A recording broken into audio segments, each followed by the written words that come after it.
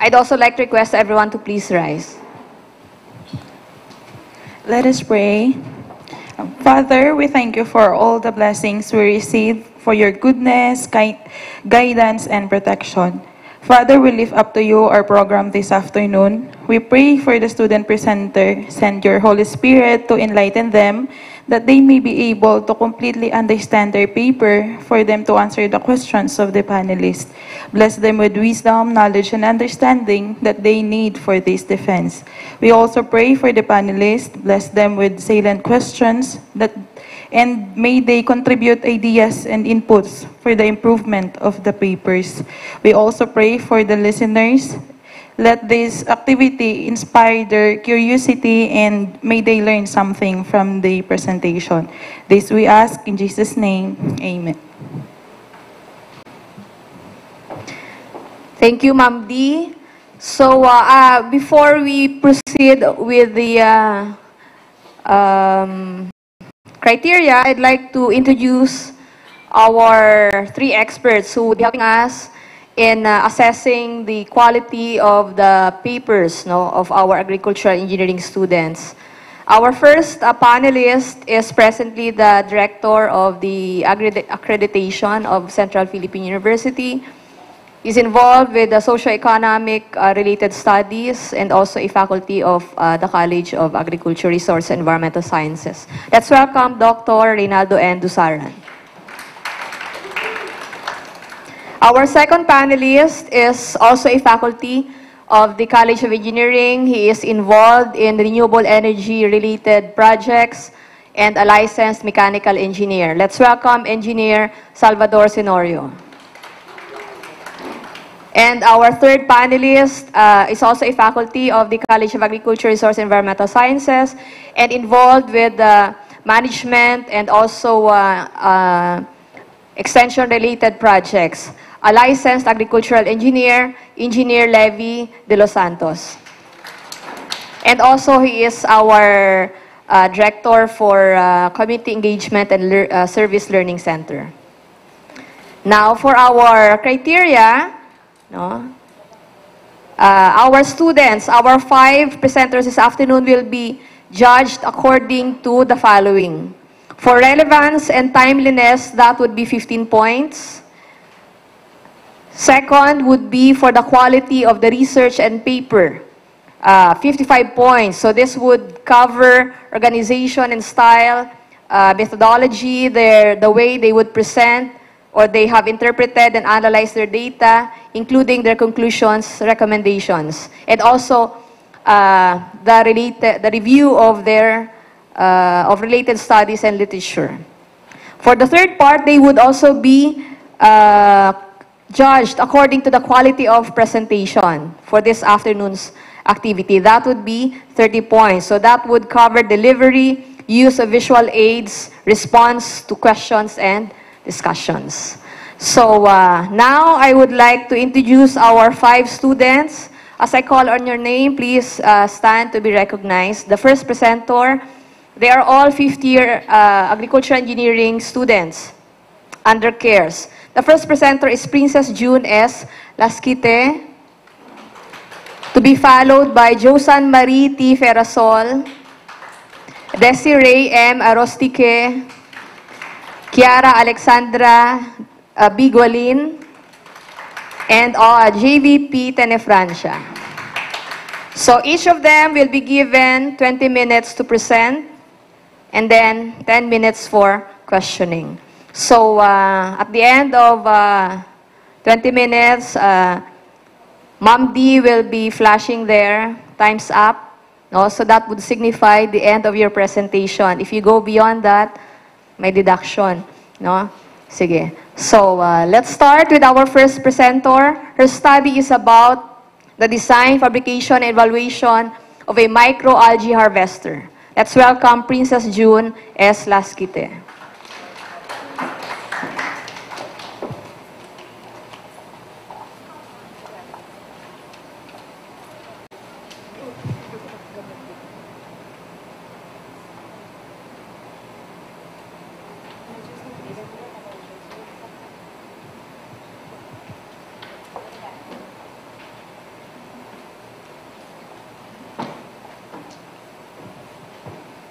Good afternoon, everyone. Good afternoon, panels. I am Princess June Lasquite, and today I will present to you my study about the design, fabrication, and evaluation of a microalgae harvester. The Philippines is known to have the most diverse algae. Each algae has its own function and use. The microalgae growth is often viewed as a problem as it grows on backyard swimming pools and in-home fish tanks. On the other hand, algae play an important role in agriculture. Most people don't know that microalgae can be used as animal feeds and can be consumed as food supplements by humans. The most popular application of the microalgae is in the pharmaceuticals, spirulina and the chlorella.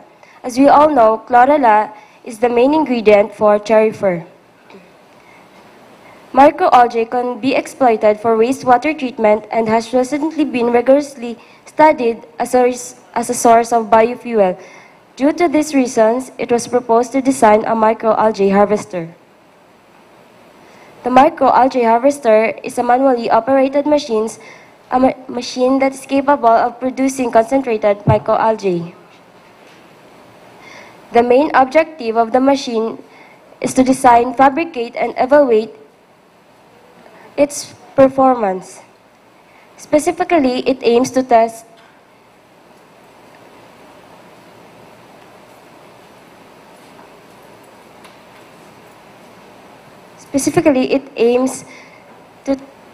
and evaluate the machine in terms of its yield, dripping time, harvesting capacity, and actual cell concentration.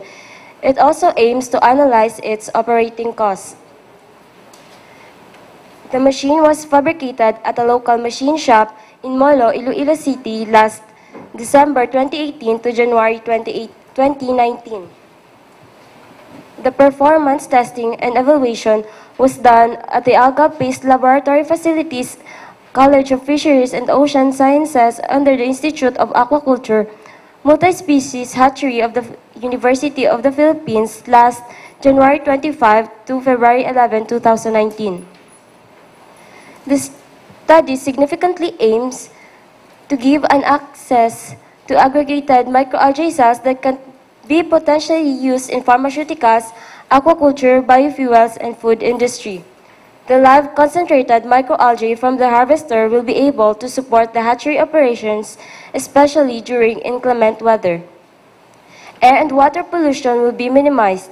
Carbon emissions and heavy metals from factory sludge and nitrogen and phosphorus runoff can be controlled by applying microalgae in their wastewater treatments. Materials and methods.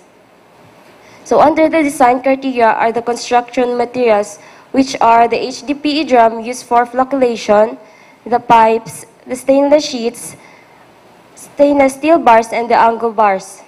The manpower requirement. The machine can be operated by only one person. The material used is the microalgae culture.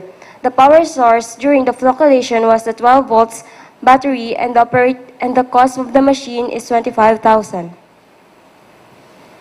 So these are the components of the machine. So this is the flocculating tank, the HDPE drum, the drainage pipe that is made of PVC,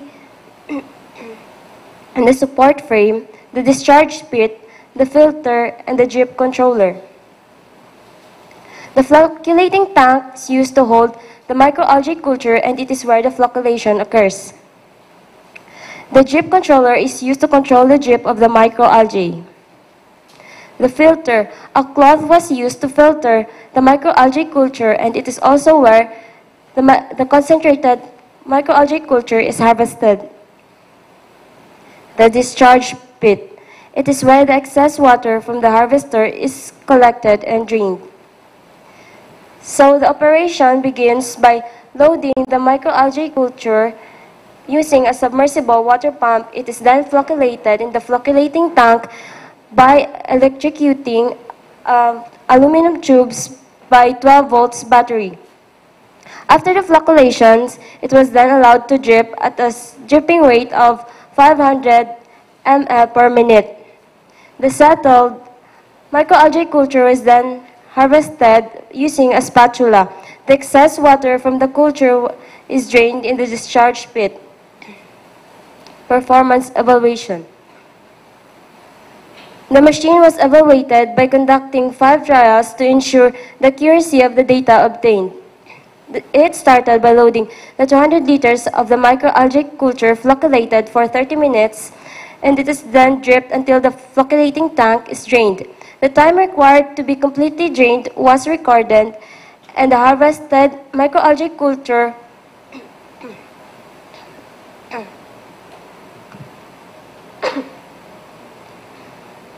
samples from the harvested microalgae culture were harvested and subjected for cell counting. 10 ml of microalgae culture was collected for each trial. The data collection and the parameters analyzed. The data collected are the volume and dripping time which is needed to get the harvesting capacity of the machine, the yield and the actual concentration to get the theoretical cell concentration and the harvesting efficiency. The amount of electrical energy used is also collected to get the electrical energy consumption rate, and operating cost was also analyzed. So the instruments used are the beaker, weighing scale, spatula, timer, resealable plastic bag, hemocytometer, microscope, battery, and submersible pump, and a falcon tube. The results. These data are the yield, harvesting capacity, and actual cell concentration of the microalgae culture.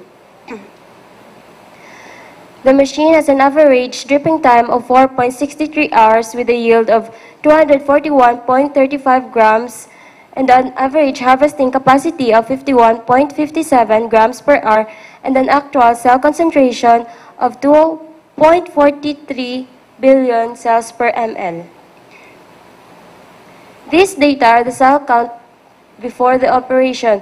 It was done by collecting 10 ml of samples for each trial, in which for each trial 3 samples were collected and counted by using a hemocytometer with 5 blocks naming the A, B, C, D, and E, giving an average of 3.42 billion cells per ml for trial 1 and 3.63 billion cells for trial 2, 3.30 million cells for trial 3, 3.05 million for trial 4, and 3.02 million for trial 5. The cell count after the operation. The procedures in getting cell count for after the operation is the same with getting the cell count before the operation. By getting 10 ml of sample for each trial and 3 samples for each trial, and the cells were counted by using a hemocytometer with 5 blocks, the A, B, C, D, and E, giving an average of 2.62 billion cells for trial 1, 2.75 billion cells for trial 2, 2.62 billion cells for trial 3, and 1.88 billion cells for trial 4, and 2.30 billion cells for trial 5. The harvesting efficiency of the microalgae harvester. The harvesting efficiency is computed by dividing the actual cell concentration by the theoretical cell concentration. The actual cell concentration for trial 1 is 2.62 billion cells per ml with a theoretical cell concentration of 3.4 billion cells per ml, giving a harvesting efficiency of 77.03%. For trial 2, 86.67%, trial 3, 96.79%, trial 4, 94.37%, and for trial 5, 82.65%, giving an average harvesting efficiency of 87.5%.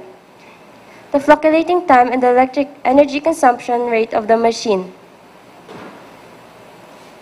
This refers to the battery that is used to electrocute the aluminum tubes that is used for flocculation, which is a 12 volts battery, and 12 volts and 10 amperes battery, giving a rated power of 0.12 kilowatts with a fluctuating time of 0.5 hours or 30 minutes that is fixed for 5 trials, giving an electric energy consumption rate of 0.06 kilowatt-hour. The cost of operation of the microalgae harvester. So the investment cost is 25,000, giving a depreciation cost of 20.55, interest on investment of 16.54, repair and maintenance of 2.05, insurance of repair and maintenance and insurance of 2.05, and a total of 45.89. The electric energy cost is 3.12, labor cost is 200, with a total of 203.12, giving a total cost of 249.01 pesos per day, and an operating cost of 0.8 pesos per grams. The conclusions. Based on the results of the study, it can be concluded that the designed microalgae harvester can produce an average 241.35 grams of concentrated microalgae at an average dripping time of 4.63 hours. The machine has a harvesting capacity of 51.57 grams per hour and an overall harvesting efficiency of 87.5%. The microalgae can be fabricated using locally available materials. It had an investment cost of 25,000, a fixed cost of 45.89 pesos per day, a variable cost of 203.12 pesos per day, and a total cost of 249.01 pesos per day. The machine had an overall operating cost of 0.8 grams per pesos per gram of microalgae. The recommendations are: the ball valve in the drip controller should be changed to one where it can be easily opened. The size of the holes on the drip controllers should be increased so that the microalgae culture will not stuck during the operation. The cloth in the filter should be changed to a cloth with a finer mesh size. The cloth in the filter should have a frame that can hold it during the operation. Further modification in the design of the machine to increase the harvesting capacity at a shorter dripping time. Thank you.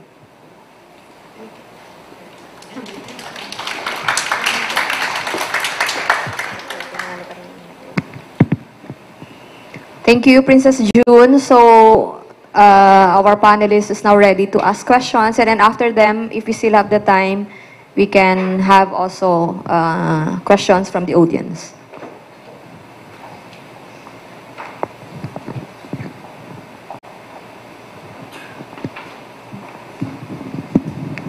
One of the problems of your result is you have the data, but you have no graph 2%. Then, you know, almost all of the papers worldwide, kung gina-present gani na siya, dapat naka-graph gina. Because some people don't know how to speak English, like Chinese, like mga Indians. So, amo na sa una ang problema no, dito sa isa, gin-correct ko na siya. Because during our study in, I'm a fellow of the United Nations University in Tokyo. We studied in India. So, amo nang kulang sa ato. No? So, what is important is you have the data, but it's very difficult to interpret the data if I don't know how to speak English. Like, for example, if I am a Chinese, I cannot understand all the English that you wrote. No? But what is important for us is to have your data plotted in a graph. So, assuming you have your benchmark or your baseline data based on the literature, then your finding may be different from the others. Base ba yun ang imong result? Okay? So, if possible, you have your data, put that in the Excel worksheet, then plot so that you can have the line graph.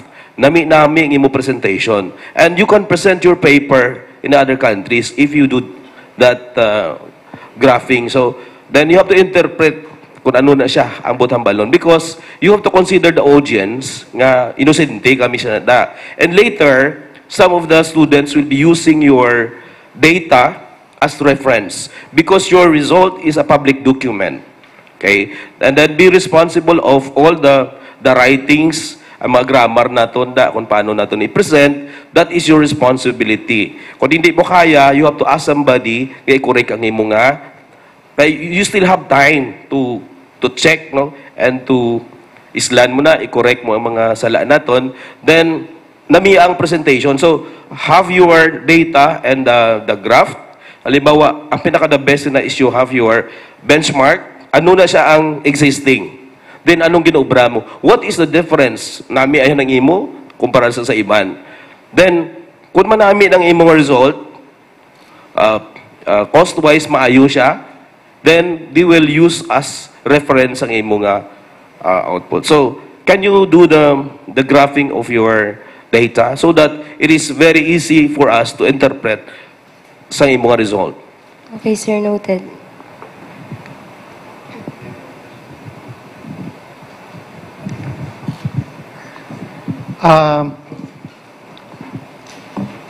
The figures, no, and the tables are far from your discussion sa page, no?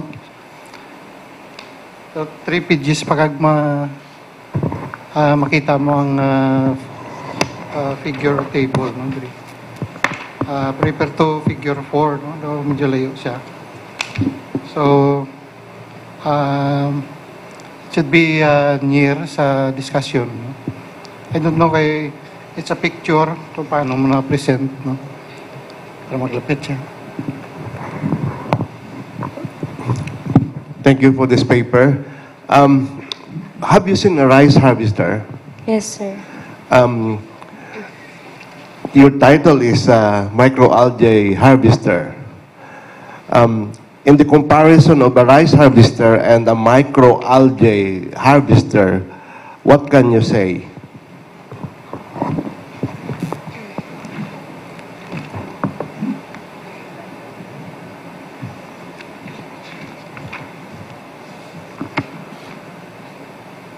Just compare the differences, no, on how you, let's say you've seen already the rice harvester as mentioned by Dr. Dusaran. Now, try to compare their differences in terms of size, maybe, or operating principle. For the rice harvester, sir, its operation starts by cutting the rice scraps from the field. And as compared to the microalgae harvester, the microalgae culture is used, but it is there's a process before you can use the microalgae microalgae culture. So, and Rice is naturally occurring in the field, so as microalgae. the microalgae, sir, you cannot use the microalgae harvester directly for microalgae.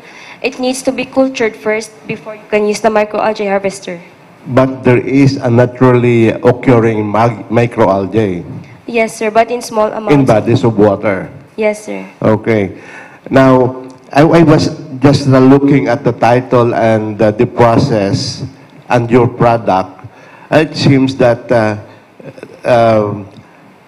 calling this equipment as a microalgae harvester may not be appropriate. For me, it's more of a microalgae concentrator.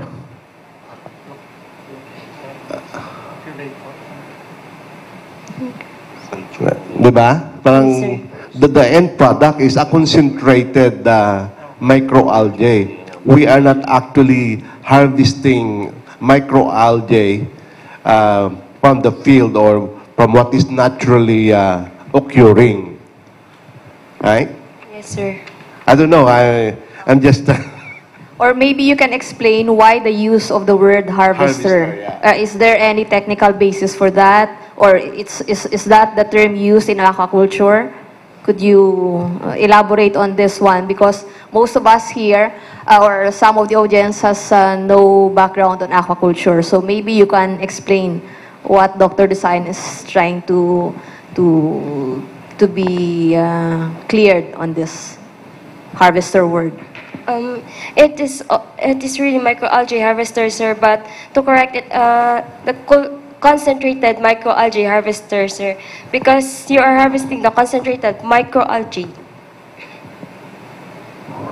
Why is there a need to harvest or to concentrate microalgae? And is there a problem of harvesting microalgae and make it available for use? Yes, sir, because the microalgae harvester, sir, is a combination of different harvesting techniques for the microalgae. Do we have any intended use for the concentrated microalgae harvested out of your harvester? Yes, sir, the product will be used as feeds for the fish, and it can be also used in pharmaceuticals and other fields, sir. Is there, I was looking at your recommendation, if there is a recommendation in terms of how you would use the concentrated microalgae, particularly storage recommendation. Once you harvested your concentrated microalgae, do you intend to use this right away, or is there a need for storage? And if there's a need for storage, what can you recommend?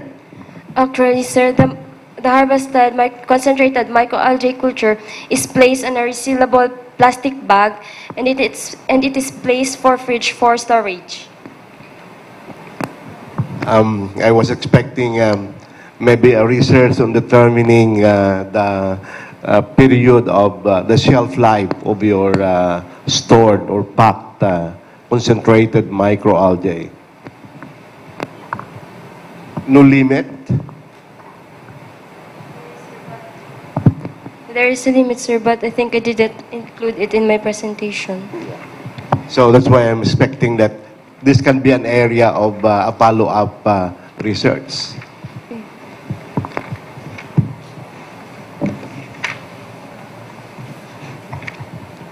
Is there an available, commercially available microalgae, maybe a concentrated microalgae?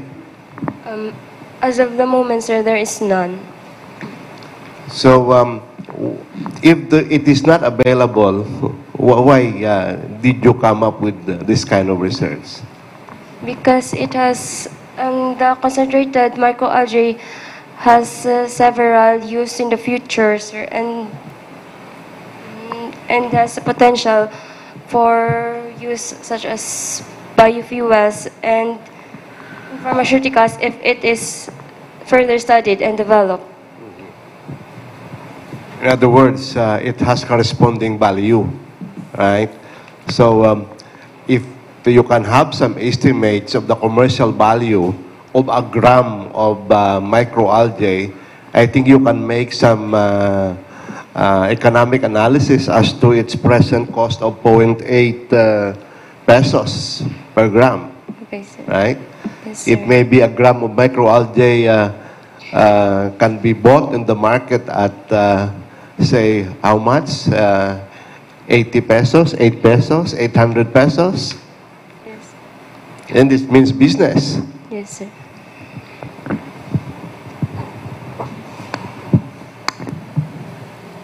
More questions from the panelists?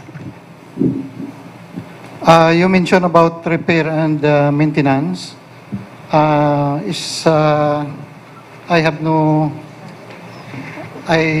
did not read any procedure or process of repair and maintenance. Or after the use, how do you maintain the equipment? After use, sir, it is washed with salt water first, then rinsed with fresh water.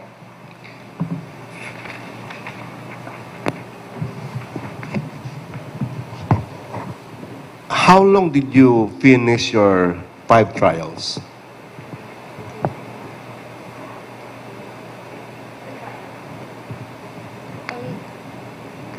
Per, per trial, sir, it is maximum of 1 day, but it took a while before to finish the 5 trials because every after trial, I've seen some issues, but minor issues only. So, When you say issues, what do you mean? um,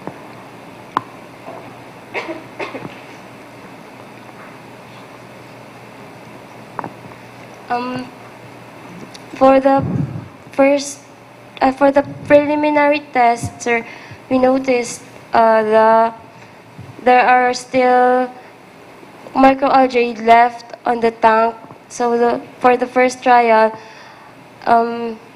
after the preliminary run, we fixed the issue. Then for the first trial, we noticed that there are still some left, but minimal only, sir. Meaning that the practices per trial have some variation. The first trial only, sir. After that, it was okay. This, for the rest of the trials, the same practice was followed. Yes, sir. Did you allow some cleaning before the next trial? Yes, sir. For every after trial, sir, it was cleaned.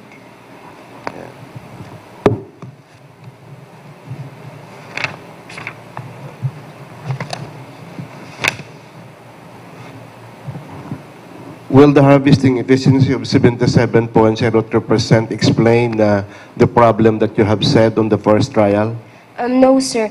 Actually, sir, the efficiency depends on the cell concentration before and after the operation. You said you have the same source, the same culture.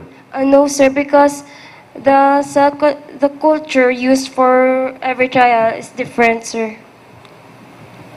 Different culture for different trial? And same culture but different culture time. What is the reason? Because the microalgae, sir, takes 3 days to be cooled. The culture time of the microalgae is 3 days, but some, due to the lack of storage, some are 4 days of culture. So in other words, you would expect variation in your harvesting efficiency because you don't have uniform theoretical cell concentration, so to speak. The cell concentration is not affected, sir. It is only affected during flocculation. But the initial process, you said, varies. So you should have the same process observed in the trial. Yes.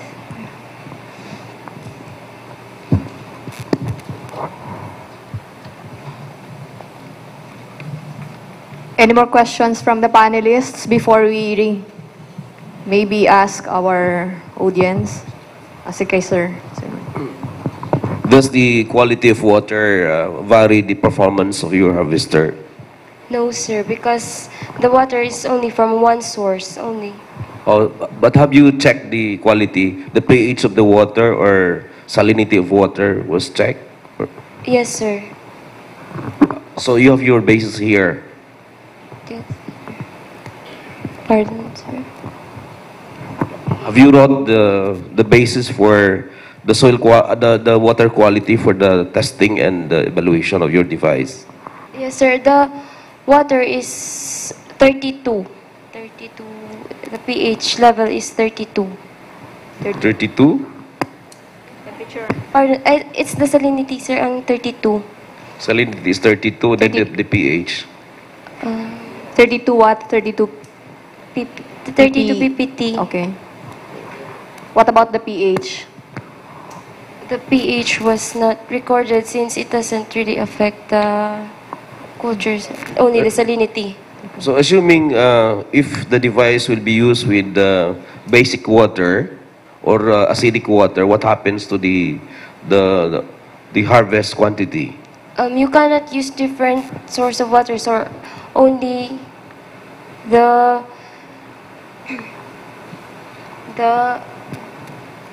sorry sir, but for my machine, the microalgae culture was only provided, and I didn't. So you have to make that as a constraint. Pardon, sir. You have to make this. You have to make that as a constraint for the testing and evaluation. Notice. Okay, so time is up, and thank you, Princess June. So just take note of the the suggestions of our panel. So for our next presenter,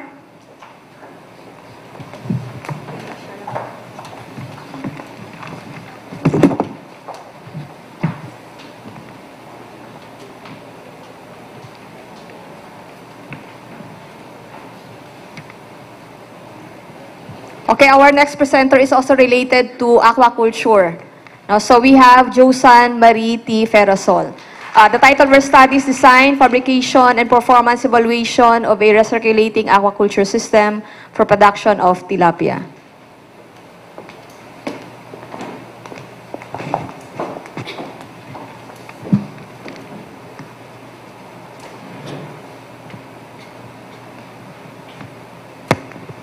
Hello.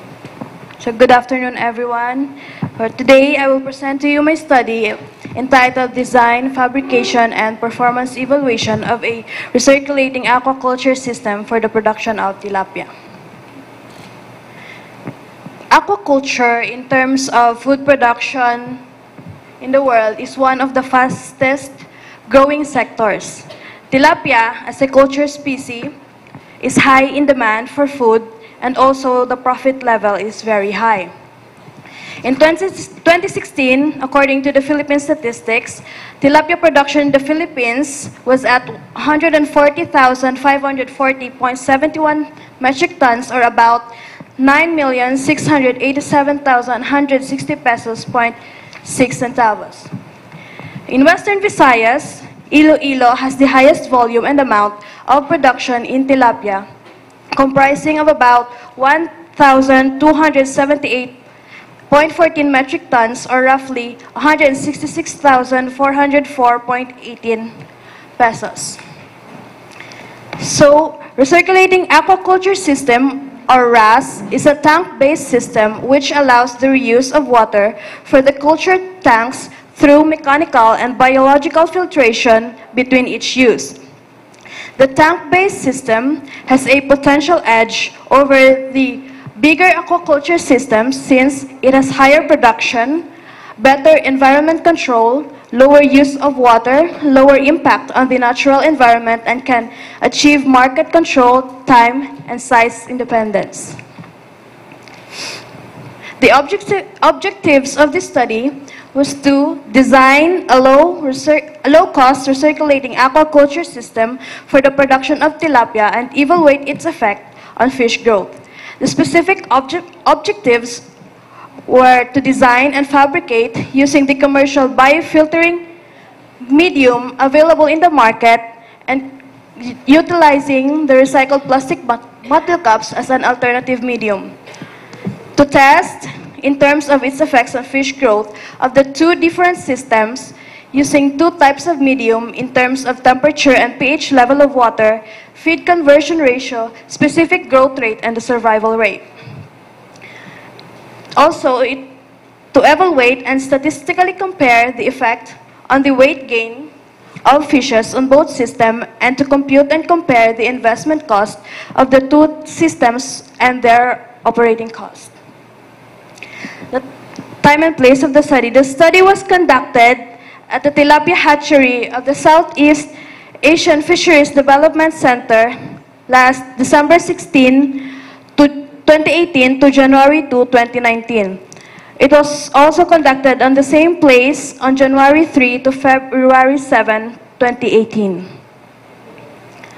The methodology. Design criteria. Components of the system. This includes the four main parts of the system, which are the fish tanks, the mechanical filter, the biofilter, and the sump tank. the system capacity, it should be able to hold a 30 kilogram of harvesting weight of fish per cubic meter. The alternative biofilter should be equal to the commercial biofilter used. The filtration efficiency, which the mechanical filter should be able to settle the suspended solids, and the biofilter should be able to get the toxic substances from the water. Construction materials. The mechanical, biofilter, and also the sump tank are made of food-grade plastic drums, and pipes and PVC pipes are used for the connection. The cost of two different systems did not decrease 15,000 pesos. The description of the system. So the system mainly has 4 parts: the fish tank, the mechanical filter, the biofilter, and the sump tank. The fish tank, this is where the fishes were grown and fed. The mechanical filter is where the suspended solids are settled by using the radial flow filtering technique. The biofilter is where the biofilter media were placed. For tank 1 or for the system 1, the media used were the commercial biofiltering media, while for the tank 2 or the system 2, we utilized the recycled plastic bottle caps.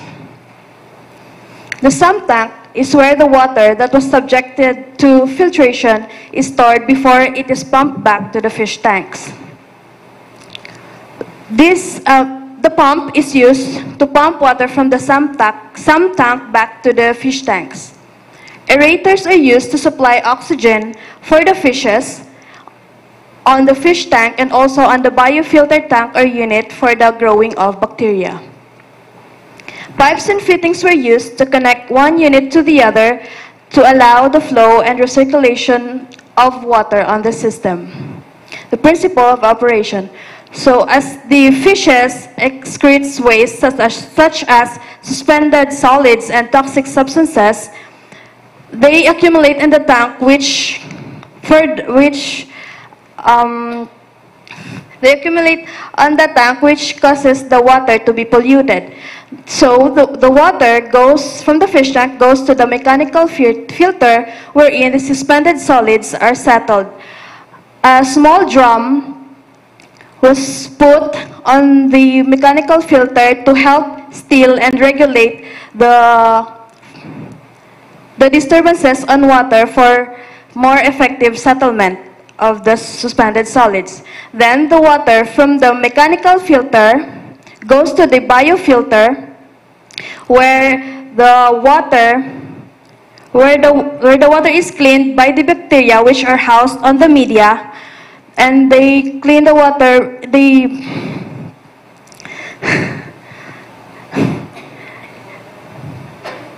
They clean the water from toxic substances before it goes to the sump tank, wherein a pump is used to pump back the water to the fish tanks. Instruments used were the digital thermometer for the temperature of the water, the pH meter for the pH level of water, pail for getting the amount of water, the timer for the time the water is being pumped back to the fish tank, the beaker which is used to get the volume of water, and the portable scale to get the initial and final weight of the fishes. The data collected were the volume of the tank, which is 1.3 cubic meter of water, the amount of water that is pumped back, the pumping time in pumping the water, the stocking rate, the initial average body weight, and the final average body weight of the fishes, the daily feed rate, and the mortality. Parameters that were analyzed were the stocking density, which is 195 pieces, the daily feed rate of the fish per fish, which is 0.72 grams, the flow rate of the water, which 0.12 for the tank 1 and 0.8 for the tank 2 cubic meters per second. The daily weight gain of the fishes, the feed conversion ratio, the specific growth rate per day, and the survival rate. For the results, average water quality data recorded on fish tanks where the parameters were the water temperature, pH, and flow rate.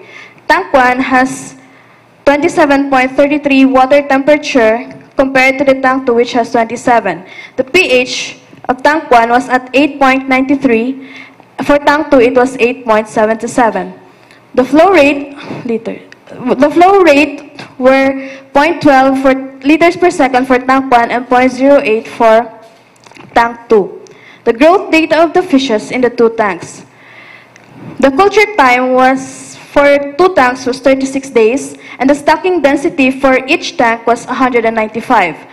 The daily feed rate per fish was 0.72. The total fish feeds fed per fish is 25.92. The daily feed rate per tank was at 140.40 grams. The initial average body weight was at 0.80 grams for both the tanks 1 and 2. Final average body weight, however, differs. For tank 1, 12.86 grams, and for tank 2 is 13.28 grams. The weight gain per fish for tank 1 was at 12.06 grams, while for tank 2, 12.48 grams. The daily weight gain was at 0.335 for tank 1 and 0.347 for tank 2. Feed conversion ratio for tank 1 was at 2.09 and for tank 2 was at 2.02. Specific growth rate in percent in tank 1 is 7.94% and tank 2 8.02%. The mortality for tank 1 is lower at 34 compared to the tank 2 at 38 pieces. The survival rate for tank 1 was at 82.56%, while the tank 2 has 80.51% survival rate. The computation of the investment cost for each system. Material cost and cost of fish is the same for the two systems.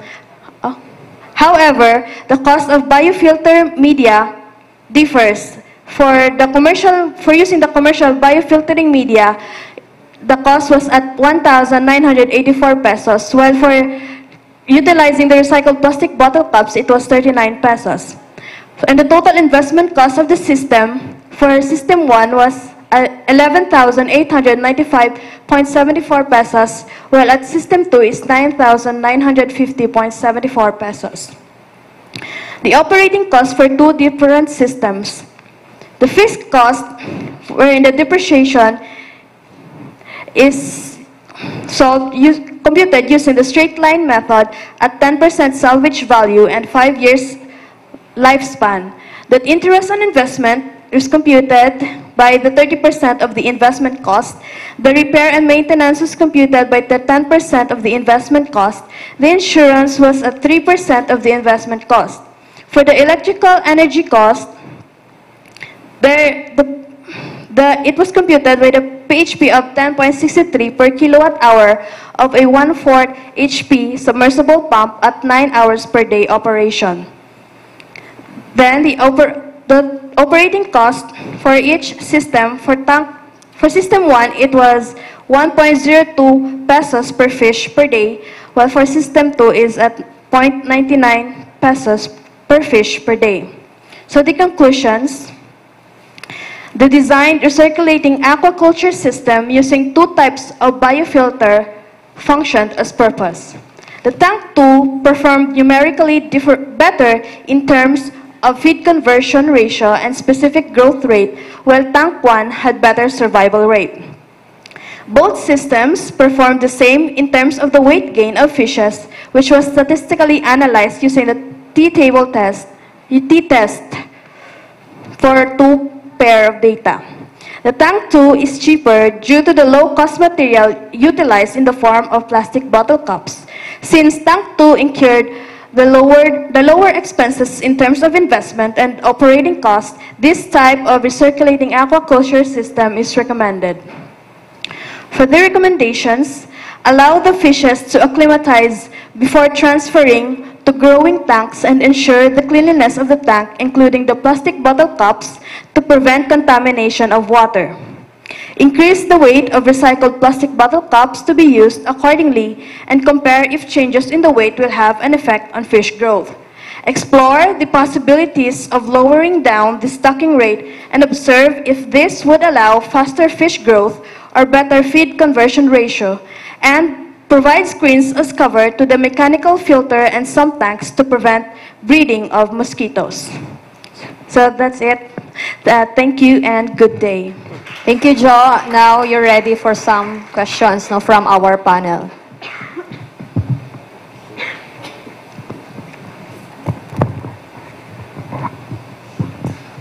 What is the intention of your tanks? Is it for growing tilapia for market or as stocking? Well, sir, as of this moment, because the study was only conducted for a month, which for 1 month, which only evaluates the design system for the fish tank for only a month. So if someone will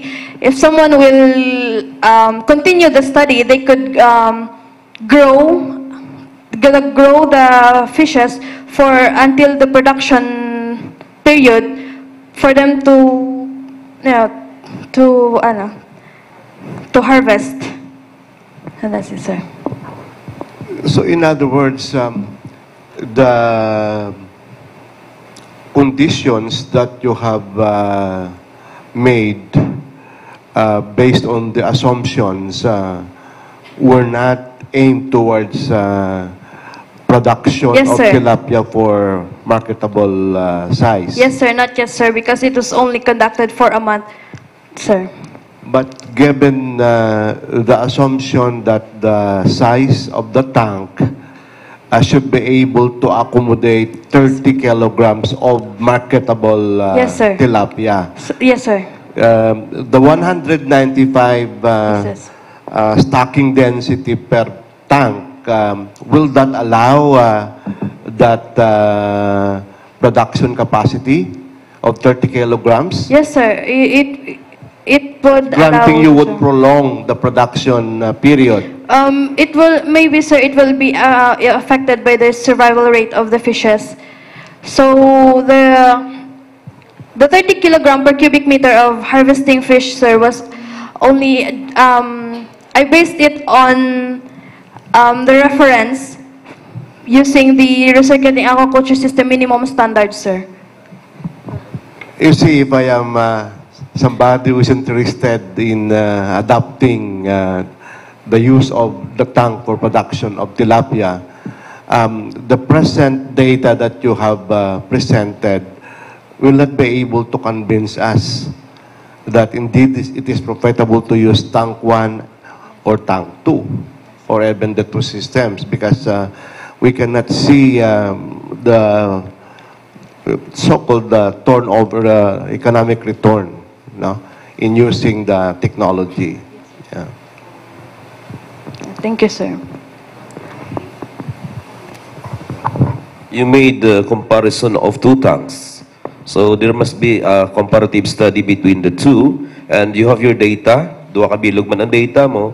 So, it's very easy to check which of the tank has a good performance if you have to plot your data on the graph. So, Yes. maybe the color of one is blue, the other is red. Red. So, which of the tank is has a good performance? Okay, so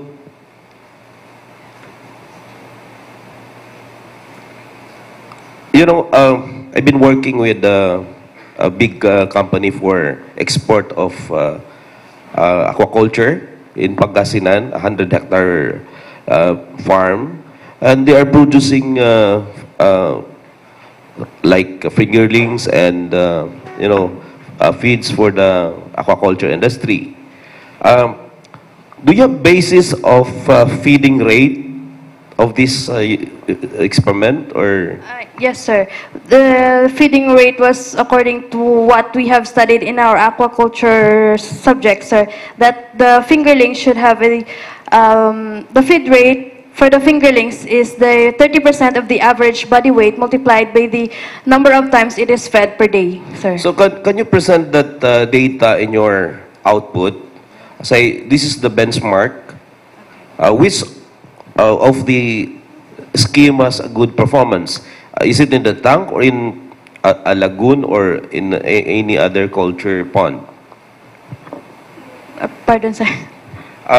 You know, before we conduct research, we must have a benchmark. Okay. Okay, this is the available data in in the books and the reference. So we have to start with sa muna. You know, if we want to develop Philippines, sundo naton ang ginhimo sang Japan. You know, it's very difficult to improve a country like UK. They developed the country for 100 years. Original sila. But if you copy, yun in patenting, we need to copy and then we have to add on. That is ours. Huwag kita nang upya. Kaya nga, ato na iya mo. So, ang akong gusto is, you must have a basis, no? May ara na, sa literature, ara na siya. So, we need to compare sa ato na data, sa inyong result, there is tank 2 and tank 1 sa existing. So that we can have a basis. Mas maayo gali na ang tilapia is you have to culture with that stocking density of 195 head, no, per cubic meter. Kaya nga, siling naton, we have to change mo naton baboy. Ang baboy, dasig sa magdako kung tangkal. You know, ang ginimo ang gidevelop na sa Pangasinan, the stocking density is 80,000 per 10 by 10 by 7 square meter ang iyang volume. So every month nag-harvest ka, 30 tons ang total, so 10 tons ang gin-harvest nila. Kaya kung i-culture mo siya nga jutay ang area, ang conversion sa feeds dasi ki magdako. Pero kung pabayaan mo tilapia sige lagaw, damo sa kaon jutay ang conversion rate niya. So ang sa akon lang is you have to present the benchmark and we need to compare the result of tank 1 and tank 2 to the existing data available in the literature. Okay, sir. Noted, sir. Thank you.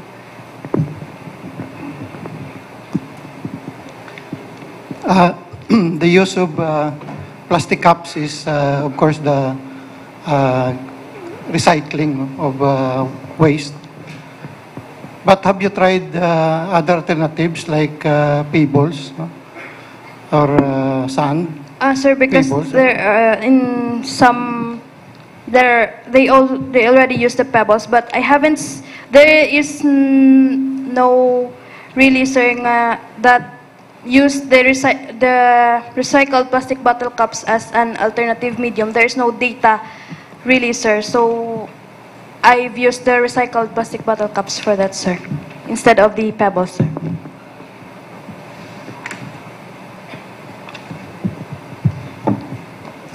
Did you compute for the change in the volume of water as the process of recycling?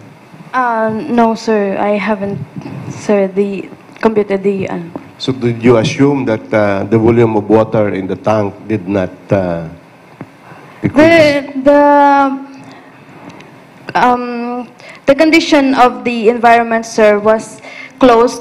Maybe there will be little evaporation that happened on the water, but there was, according to what I have observed on the study, the water on the tanks and also on the the biological filter and the sump tanks did not really decrease, sir, as to what I have observed on my study, sir.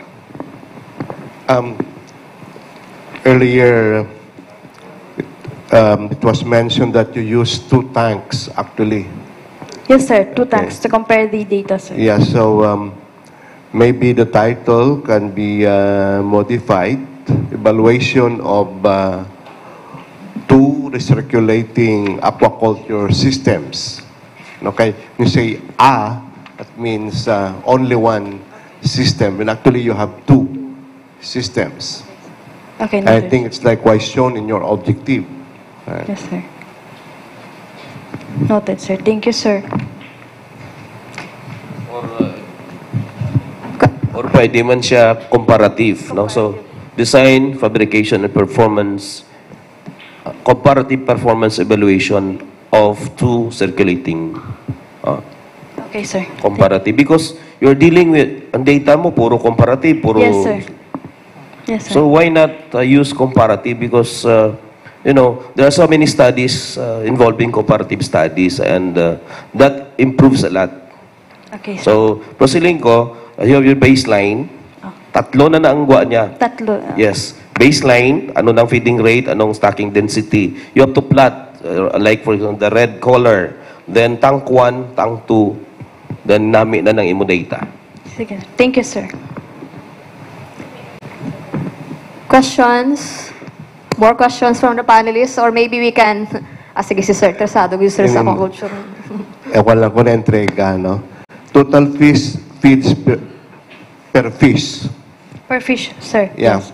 You have 25.92. Yes, sir. Same for tank 1 and tank 2. Yes, sir. But there is a difference in terms of mortality. Yeah, 34 yes, sir. and 38. Yes, sir. That means that the number of fish in tank 2 has reduced. If you apply the same amount of feeds per tank, then the per fish application should not be the same. It was only, sir, to compare, sir, the effects of the designed recirculating aquaculture system on the fish growth. So the feeds that was given for the fishes was equal, but the mortality rate was different. It is because, sir, there are certain factors other than feeds that causes mortality for the fishes, sir. But in terms of computation, if it is on a per fish basis, then it should not be the same because you have two different fish population per tank because of differences in mortality. Yes, sir. Okay, sir. Thank you, sir.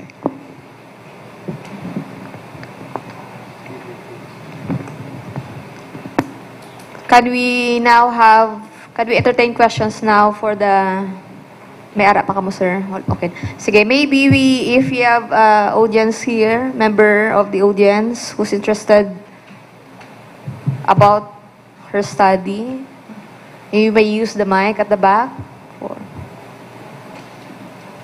Sige, ma'am.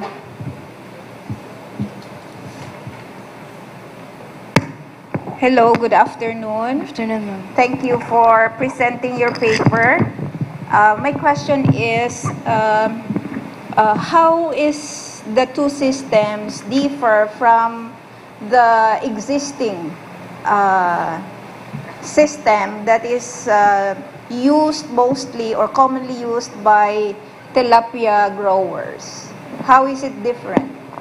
Yes, usually, ma'am, from the Southeast Asian Fisheries Development Center personnel, they do not use recirculating aquaculture system.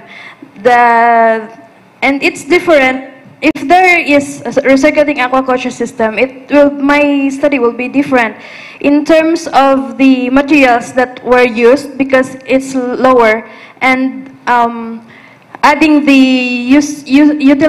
utilization of the recycled plastic bottle caps, it already decreases the cost of the system. So maybe I can say that'll be quite different from the others, ma'am. Also, Ma'am Penetrante is also trying to, well, we want to know what's the existing, I mean, the usual sa pod culture. So maybe you can elaborate on that tank one. culture, the usual, they change the water for every week because the fishes are in tanks, when you were using tanks, we increased the stocking density of the fishes to have more products. So when the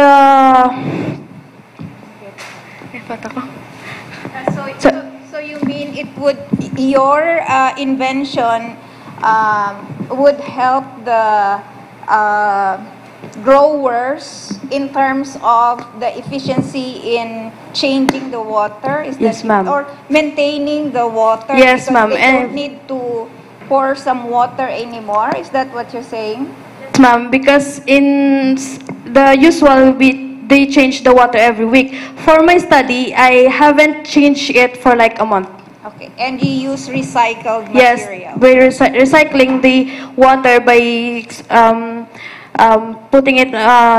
recycling the water by having mechanical filter for the suspended solids and the biofilter for the toxic substances to be Okay. amok. May pangkot ako question, Guru. Okay lang. So, meaning, if, say, for example, you are interested to pursue, if a household, for example, wants to grow their own tilapia, so they can just set up that in the garage maybe, Yes, and then, Yes. so, usually, tilapia would grow how many months until harvest? The usual growing for tilapia was 3 to 7 months, ma'am. So, in your case, it's only 1 month.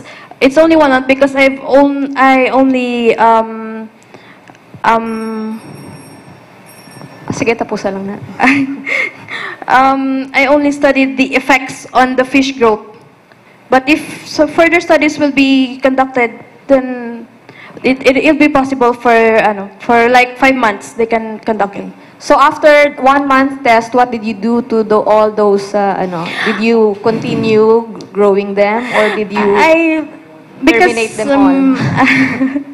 the system was like I cannot grow them really because our house is already not that big. So I got the fishes, and there is only 1 fish left on in the house. There is only 1 fish left because of lack of aeration, ma'am. Lack of aeration. Okay, sige, Jo. Thank you. Sige, one I last just question. have to make a comment. You know, congratulations, because right now, your idea is the solution to the failure of the prawn industry. And in Pangasinan, the Thailand people came here as a consultant to design. Sang kinahambal mo na subong, we are already in the commercial scale. We are exporting tons and tons of aquaculture because of that.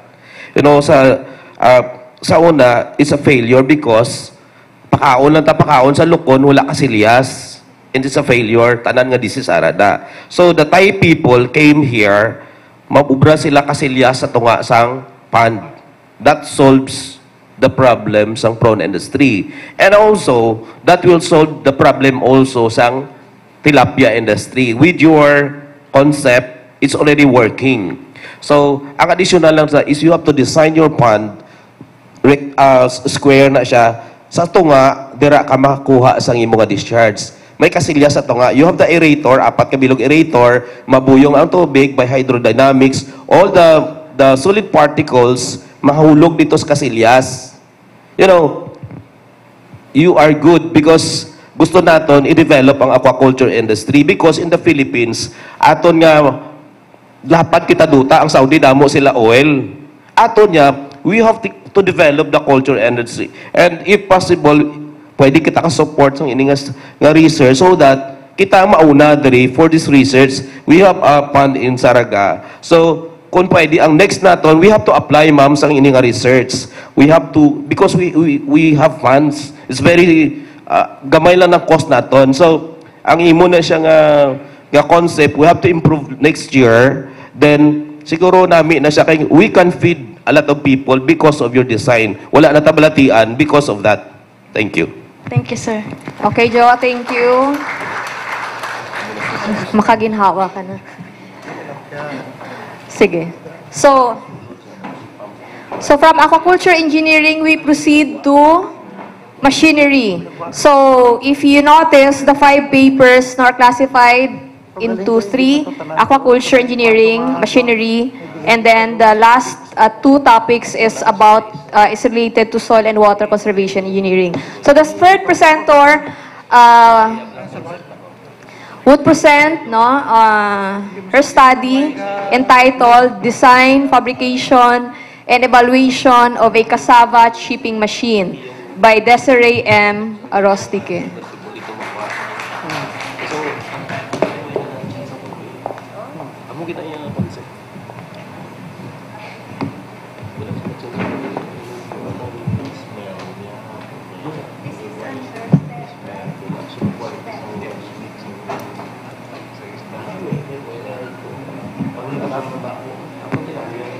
Culture dapat to. Good afternoon, everyone. I am Desiree M. Arostique, and this afternoon I will present to you my project study, which is entitled Design, Fabrication, and Evaluation of Cassava Chipping Machine.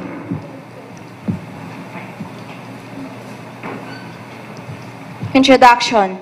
Cassava is one of the major crops in the Philippines. It is used as a famine reserve crop and cultivated by small-scale farmers who rely on subsistence methods of farming and traditional methods of processing. Some farmers usually planted cassava in their farm, but after harvesting, cassava roots are susceptible to spoilage and without any preservation measures can only be stored for about 48 hours before they begin to deteriorate. So this study therefore attempted to solve the limitation of the availability of this technology on small-scale utilization. And this cassava chipping machine is intended to be low in cost but with acceptable efficiency. The objectives of the study, it is to design, fabricate a cassava chipping machine and evaluate its performance. Evaluate in terms of chipping capacity, chipping efficiency, thickness of cassava chips, moisture content of cassava chips, and electric energy consumption rate, and also to analyze its operating cost. The time and place of study. The machine was fabricated at a machine shop located in Molo, Iloilo City from the last week of November to the second week of December 2018. The initial testing and further improvement was held at Appropriate Technology Center in Central Philippine University last December 12 to 13, 2018. And the performance evaluation of the machine was evaluated at Appropriate Technology Center in Central Philippine University last December 13 to 17, 2018. The significance of the study. The contribution of this study will be beneficial to small or medium-scale farmers to directly process their cassava tubers after harvest to arrest the deterioration of the cassava. Also, to the small business, which can help them produce cassava chips for their business and afford a low-cost chipping machine.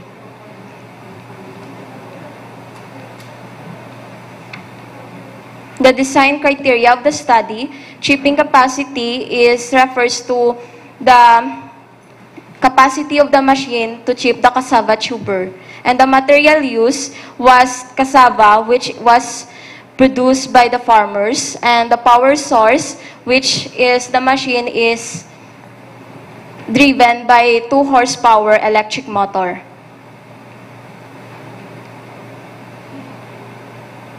The design criteria, construction materials, and the machine is made of stainless steel sheets, steel bars, round bars, which are locally available.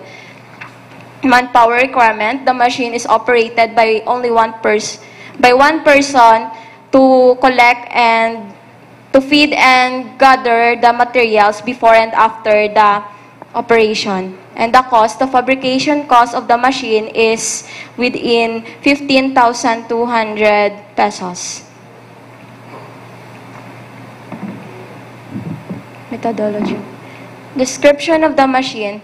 The parts of the machines are feeding hopper, the body cover, discharge tooth, electric motor, support frame, and this is the push handle.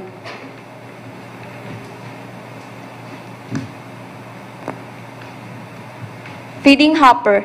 It guides the cassava to the chipping chamber to undergo chipping operation. Cutting blades. They are responsible for cutting the cassava at a certain thickness and diameter. The discharge tooth, it serves as an outlet for the chipped cassava.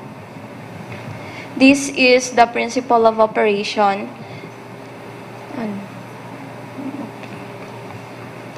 There's a video but hindi siya ma-play.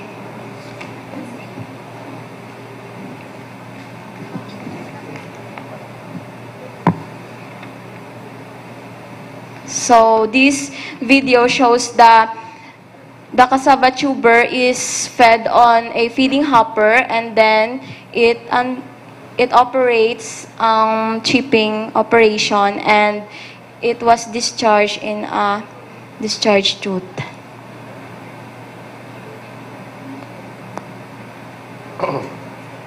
The performance evaluation of the study. 3 trials were done to ensure the accuracy of the data obtained, and it was loaded 5 kg of cassava tubers, and the time required to be completely chipped was also recorded, and samples were collected and subjected to moisture content determination. The instruments used are the plastic bags, weighing scale to weigh the cassava before and after, and also digital timer to record the time, and tachometer to record the RPM of the machine.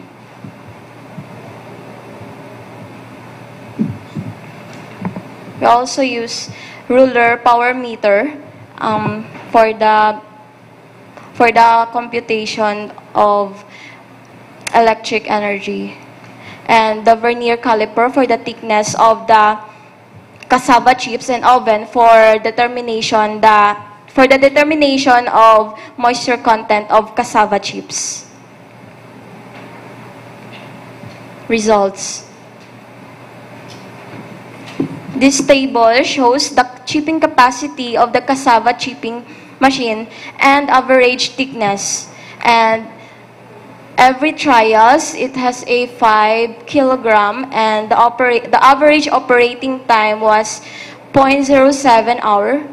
The shaft speed was recorded 381, and the average chipping capacity was 70.53 kg per hour, and the average thickness of the cassava chips was 2.03 millimeter.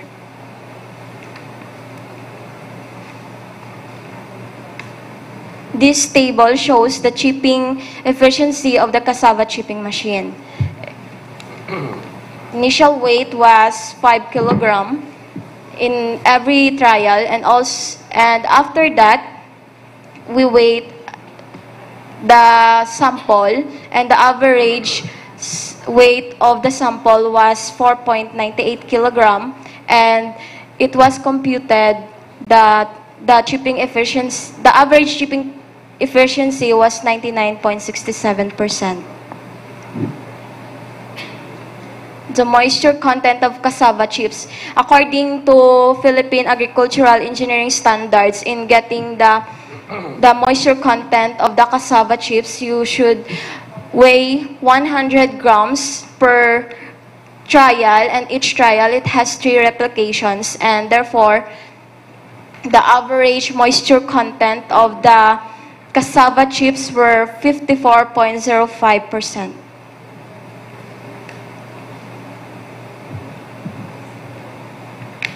The electric energy consumption rate.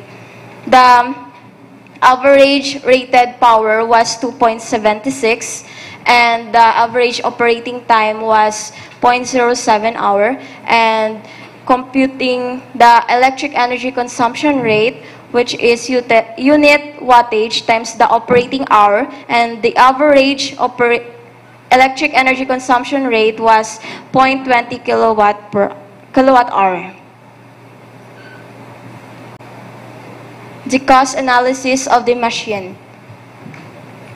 The total investment cost was 15,200, and in solving the fixed cost, we have the depreciation. In solving the depreciation, we use the standard, which is straight line method at 10% salvage value and 3 years of lifespan. And in interest on investment, we computed using the standard 24% of investment costs, and the repair and maintenance 10% of the investment costs, and the insurance was 3% of investment costs, with a total of 27.89 pesos. And for the variable costs, we solved the electric energy costs using the standard 13 pesos per kilowatt hour at 8 hours a day. And for the labor costs, we use 200 pesos per day, and with a total of 702.99. And in getting the total cost pesos per day, I add the fixed cost and the variable costs, which is total of 730.88. And the operating cost was computed based on an operation capacity of 70.53 kilogram per hour at 8 hours per day operation, which is 1.30 pesos. Data collection and parameter analyzed. So first, we collected data. We weighed the cassava materials. The shipping time was recorded. Initial weight of the samples are also, and the final weight of the samples. The moisture content of the samples for moisture content determination, amount of electric energy used, and the labor requirements. So the parameter analyzed were shipping capacity, shipping efficiency, moisture content, electric energy consumption rate, and its operating costs.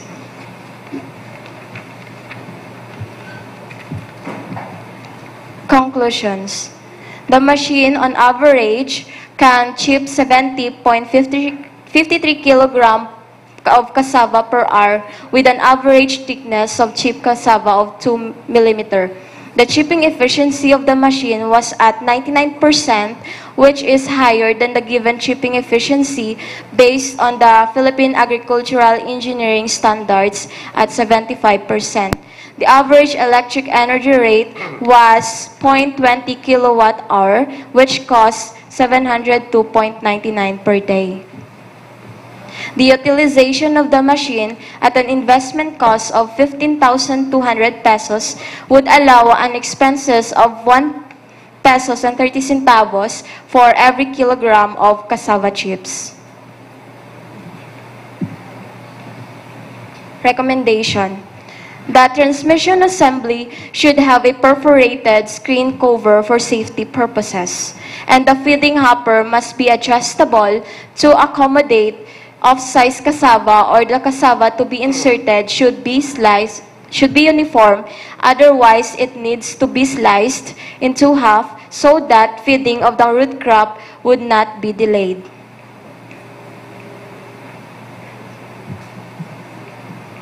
That's the end of my presentation. Thank you. Thank you, Des. Now you're ready for questions, no? From our panelists. We start with Sir Levy. Sir. Please check with your table, table number 4, I think. No? That is final weight siguro ang sa dalom, no? Initial weight kaya panabutang da. Mga clerical error. Then sa chipping efficiency, what contributes to the decrease in trial 1, considering trial 2 and 3 is 5.5 and have a efficiency of 100%. No? Is there on the kasaba or on the machine or on the Pardon, sir. what contributes to the decrease in the final weight of your sample in trial 1? Oh, sir. The 4.95. Okay, sir. In trial 1, sir, because the cassava tuber, sir, was not uniformly sized, so it affects the efficiency in trial 1. Actually, ang tubers is not really uniform, no? Yes, sir. What Sir Levy is trying to ask is, where did the 0.05 gram go? Why the 0.05 difference? What happened during trial 1? Could you recall? Did they fly somewhere else? Or Maybe, ma'am, because it is not covered, ma'am.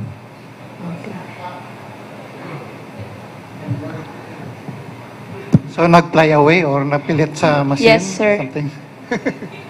wala to sipot last time, ha? It was cleaned, ma'am. Okay, sige. Yeah. Sir Sonorio. Same comment. You know, as later you become agricultural engineer, and for me, I don't see the figures. I want the graph. Assuming you have your RPM, your performance, then your chipping capacity. Assuming if I have a capacity of 20 tons per hour or per day, then how can I size? So, but if you have to plot your data in a graph, then I have to project only, and this is my capacity. Get? So, it's very difficult to read figures. No, I want graph. Because, you know, for presentation, usually you have to present only the chart. Then, if questions, then you have to, you know, make a line, then you have already the figure. So it's very easy. So just have your data in an Excel, then everything is there. Get? So you have to change the color if you have different trials. Okay, sir. The problem is you have only minimum trial, so you cannot see the actual performance of the device. So if possible, you have to increase the number of trials so that the line graph is more accurate than having a trial of 3 or 2, no? Yes, so you sir. cannot expect high accuracy in a small number of trials. Okay, sir. For efficiency, we are expecting to have 100% efficiency if it is covered. So that is an obvious data. But in other performance parameter, then we want a graph for that. And then you've lost for the conclusion that yours is 99% and in the pies is 75%.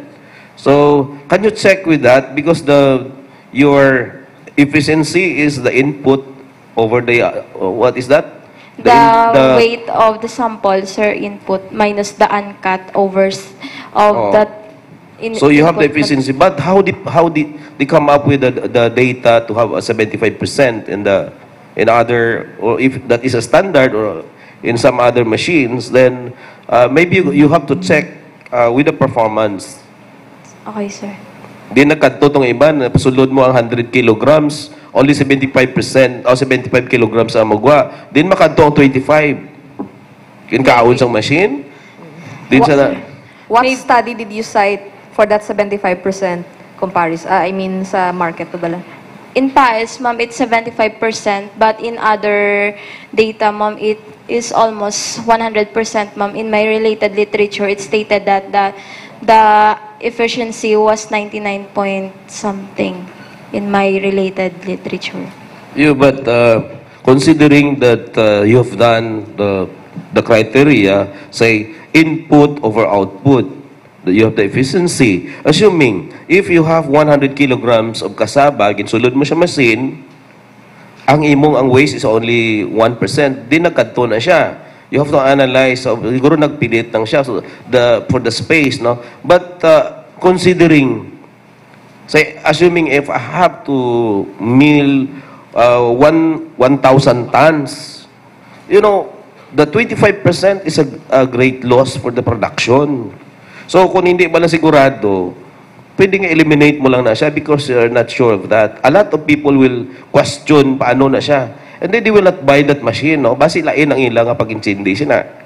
Okay, sir. Okay. Actually, your machine is better than that PAES standard efficiency, right? Ila 75, mo yan 99.67. No? Now, remember this is chipping machine. When you measure your initial weight and final weight, the final weight was just basically the weight of what you get from the It means the cassava, sir, the cassava chips nasa, sir. Gani, but did you make sure that what you have really measured in the final weight are all cassava chips, not cassava powder or cassava grits? It's all cassava chips, sir. Cut cassava. Do chip gid ang itsura niya bala, hindi nga do na putput. Basi ginkuha mo lang tanan-tanan dito, kagin measure mo to kung anong kabugaton niya. So basically, kung wala siya ng talapik sa machine mo, 100% gid siya, mapareho siya. Pero kung isa-isahon mo sila, that what you are producing actually are chips, hindi nga tinuktok nga kasaba, then, you see, your machine is called kasaba cheaper. So dapat, your product should be kasaba chips, not tinuktok nga kasaba. Yes, sir. You see what I mean? Yes, sir. That maybe would explain why those machines that you have cited have 75% chipping efficiency, because they really make sure that the final output that they have considered based on the efficiency are really chips and not chopped kasaba. Okay, sir. You see what I mean? Oh, sir, I get Did you it. do that also in your own study? Okay, sir, in further studies, sir. Okay, okay. Also, if you may add, so what is the definition of chipping efficiency in the PAES? Anyway, is it, do you have to remove it individually, or do you just measure the output coming from the discharge chute, so that the audience may be cleared on that one? What is the definition of of a chip material? The ratio of the chipping efficiency is the ratio of the input materials or samples less, ma'am, of the weight uncut over the weight of input material times 100. Again, input over the... Minus the uncut, which is the output. Okay. And So- over so- the weight. Okay, so did you also do that in your... In my computation. Yes, oo. Yes, ma'am. Okay. Did you make some comparison of your machine with the commercially available chipping machines? As of now, sir, I don't think it has a cassava chipper because when I buy cassava for my testing, it was said that cassava chipper is too expensive. So I made mini chipper. That's it. You said that there's no available? In Iloilo lang, sir. But how did you say that cassava chipping In machine Iloilo is very City, I mean, expensive? sir. But in province, sir, I mean. But there is a commercially available cassava chipping machine. So, yes, sir. In other places, siguro, sir. So did you not get the data, for example, of the chipping capacity, cost of the machine, capacity, so that you can make some comparison? In other countries, sir, the chipping efficiency is so high. Like, the capacity was 60 kilogram per hour. You see, feed companies are buying cassava chips. Yes, sir. They're not buying cassava, but they're buying already cassava chips as feed ingredient. And if there are no cassava chipping machines available locally, how is it that these cassava producers were able to sell cassava chips? By the way, sir, this cassava chipping machine is intended for food, sir, because it is for cassava is used for human consumption. Not only for human, but also for animals. Yes, I know, sir. Okay. But this cassava is for food, as food. Okay. Now, since you've said that this is intended for food processing, have you presented your cassava chips to food processors, whether the quality of your chips is acceptable to their specifications? Not yet, sir. Oh, that's another issue. Because you claim that this is for food processing, so maybe you could have some basis also to claim that indeed your output can be used by food processors. Okay, sir. What is your criteria in saying that it is a chip? Have you considered the powder? Because in the picture, some are not chip powder ning iban guro or ground. Okay, so in the picture, so tanawon mong iban do hindi ni chip no so chip must be in uniform in size or shape. Ang iba ni ano ni siya daw powder na siya. So maybe sa pais na siya. Siguro ginisip niya na ang chips gid then may ground, may pino siya. You cannot consider ang pino nga chip. No? So you must have a uniform standard in calling sang chip, no? Di ba ang chip natin na langkoy-langkoy gid siya. Di kung gagmay ano tawag mo na? Chip. Sir, but I just measure the thickness of the cassava chips. Yeah, but what I mean is kung maghambal ka banana chip, lain mo na siya kay chips, di ba daw? Halimbawa kung palaba siya or crosswise, so you have your picture. Others, wala na uniform, di ba? So, meaning, ang imo ka pag-measure is input minus ang uncut, then, so you have 100%, kung anong sulod ang mo managwa. But we're talking of the quality sang chip. Siguro giniisip mo na, pila ka bilog ang langkoy, pila ka bilog ang pihak lang siya. Kaya nga, you cannot produce 100% nga chip, nga sa punta na powder na siya or gamay. Hindi mo sa may mo nga chip, ay mo na sa powder. Yes, sir. So, maybe, the criteria in saying that you can have a 99% basit naglain na siya as compared to the pais nga nga data. Ang sa ila to ginpili nila, then ginkilo nila ang wala ma-chip nga may powder gina siya mo. Okay, sir.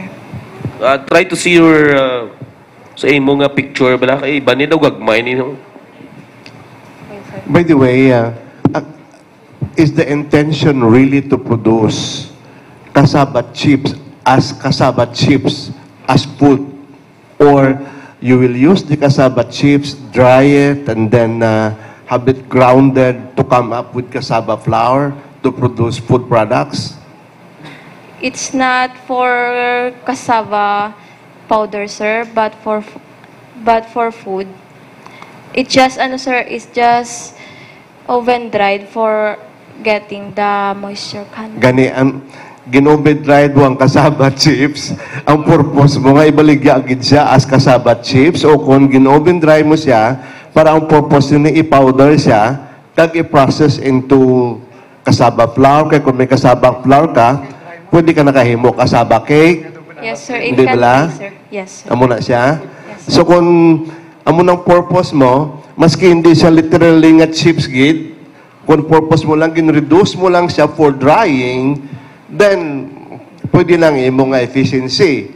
Pero kung inang imog nilang tao nga kasaba chips like Pringles, nakita mo ng round nga Pringles, Yes, sir. nga Potato. potato chips, Yes, sir. ya mo ginaya.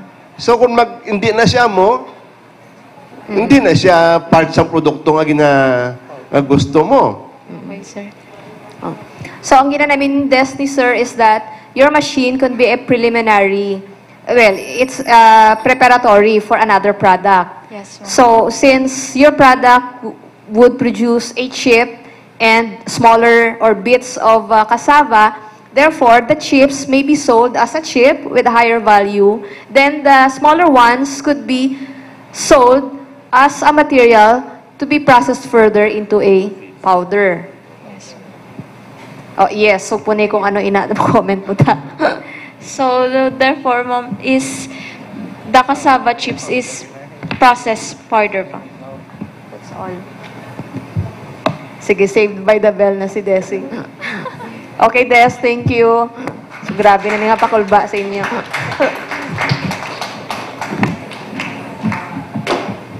Congratulations. Okay, thank you, Des. Now we proceed to the last two topics on related to soil and water conservation engineering. So, the next presenter is Kiara Alexandra Bigualin. She will present her study about the design, fabrication, and field test evaluation of a portable stainless partial flume.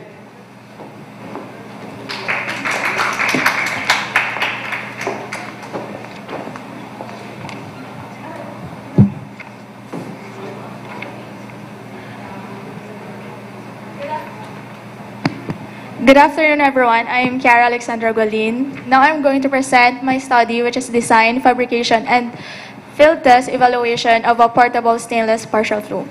So, introduction. Water is the essence of life, as I call it, and a catalyst to socio-economic development in all countries, despite being a critical resource. In 2025, the population is expected to be 8.5 billion. By now, in 2019, we are past 7 billion in world population. All of these people need water for life.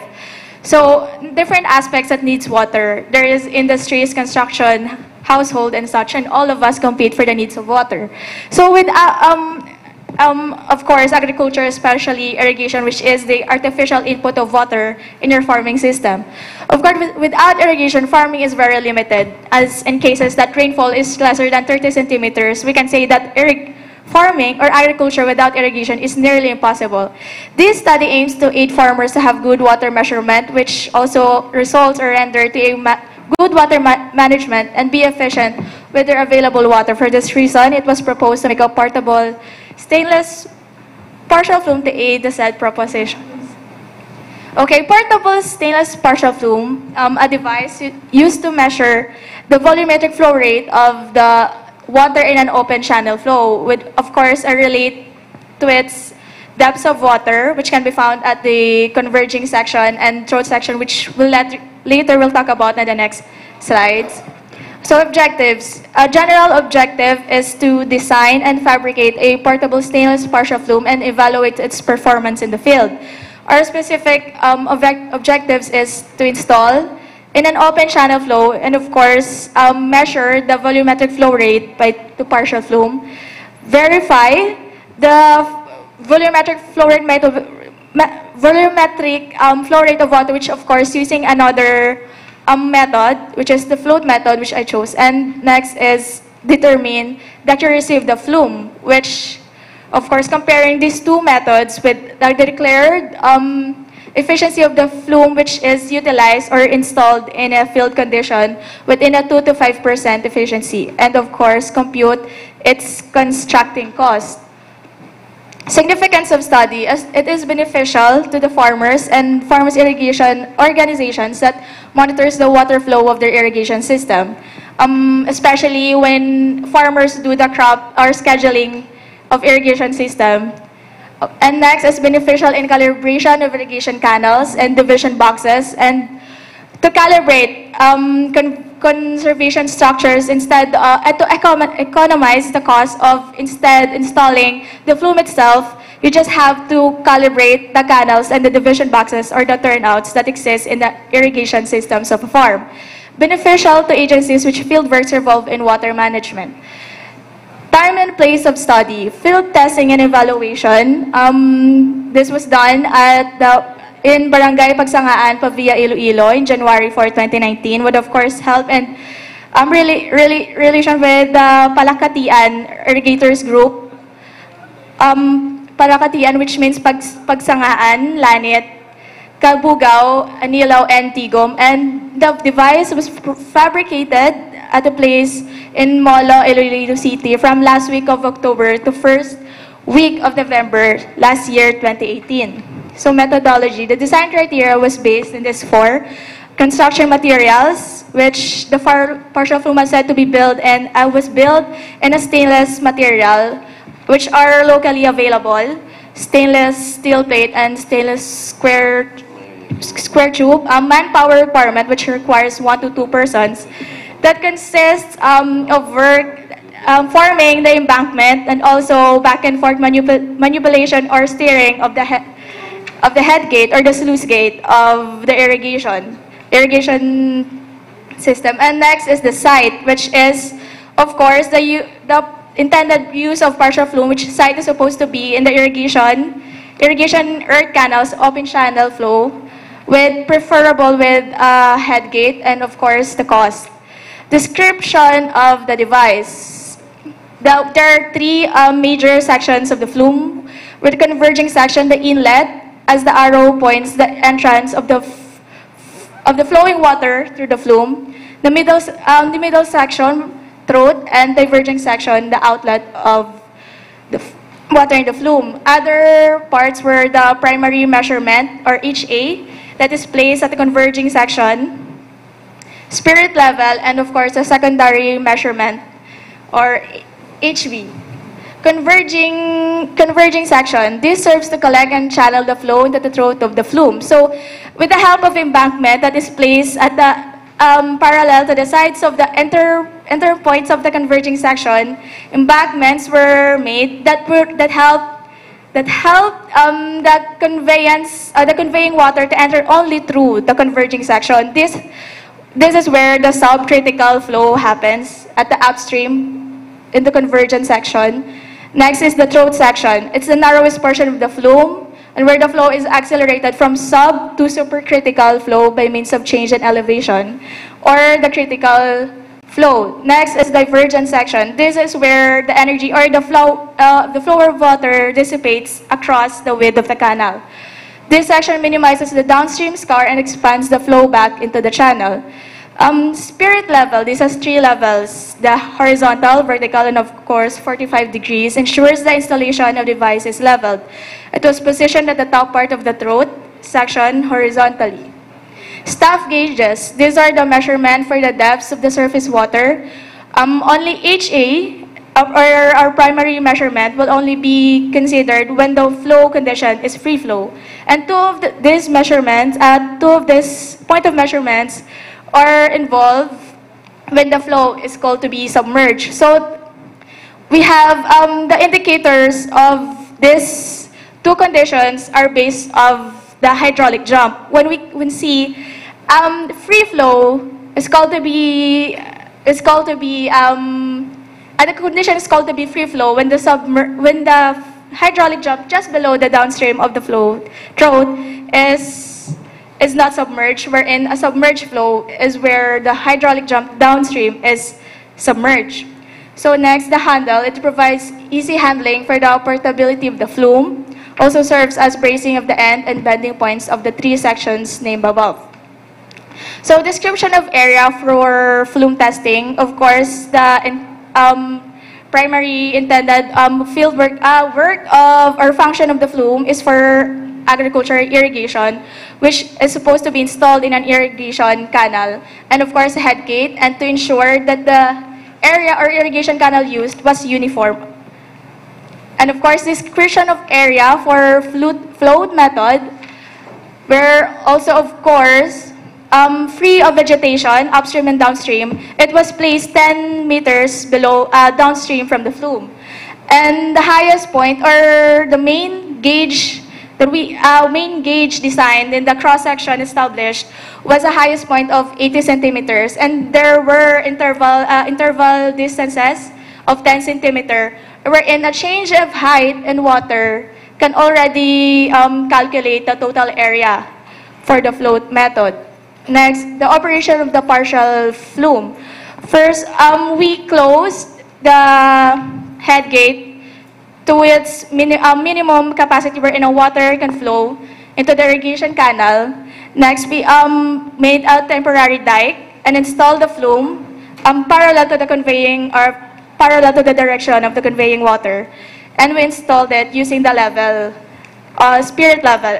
Next, we apply or establish embankments using cement sacks or earth materials, and in between of it, we embank soils between and ensuring less seepage possibilities. And downstream, we made the float method, which is later to ensure the accuracy of the partial flume. The performance evaluation, there were 10 tests made. The test is recorded after the manipulation or steering of the head gate or the sluice gate. The water condition was defined by the submergence of the hydraulic jump. Water source, volumetric flow rates are measured for two conditions, and the testing of the machine with the declared efficiency of a machine installed in the field conditions of 2 to 5%. Data collection and parameters analyzed. First is the depth at HBHA, length of run, timing of the object floating from the known points of this length of run, used for the float method, and of course the width and depth of the depths at float method cross section. Parameters analyzed were the submergence transition ratio, volumetric flow rates for two different methods used, and accuracy of the flume and the constructing cost. Instruments used were the digital timer, shovel, cement sacks, water level used to level the two posts of the flume of the two posts in establishing the float method, or the steel stakes, segmented strings which are segmented in 10 centimeter intervals, and of course the steel rule. Results, there were results and partial results and volumetric flow rate and partial flume. There were a total of 10 tests. At first 3 tests, there were 0% of submergence transition due that the HB there were no height at HB were observed for these 3 trials that rendered to as 0% submergence. All of these tests were under the free flow condition having the highest of 58.89% of submergence transition, wherein in a 6-inch throat flume, there is only allowable of 60% transition ratio, or else there will be needed for correction due to the submerged flow. And our highest volumetric flow rate were 5.879 times 10 raised to negative 3 and cubic meters per second, and the highest of 0.075 cubic meters per second. For the float method, wherein the number of tests is also 10 and increasing in ascending position, with the least total area of 0.025 and the highest of 0.291 square meter. And of course, this data were also directly proportional as a change of area so is to the velocity and also to the volumetric flow rates.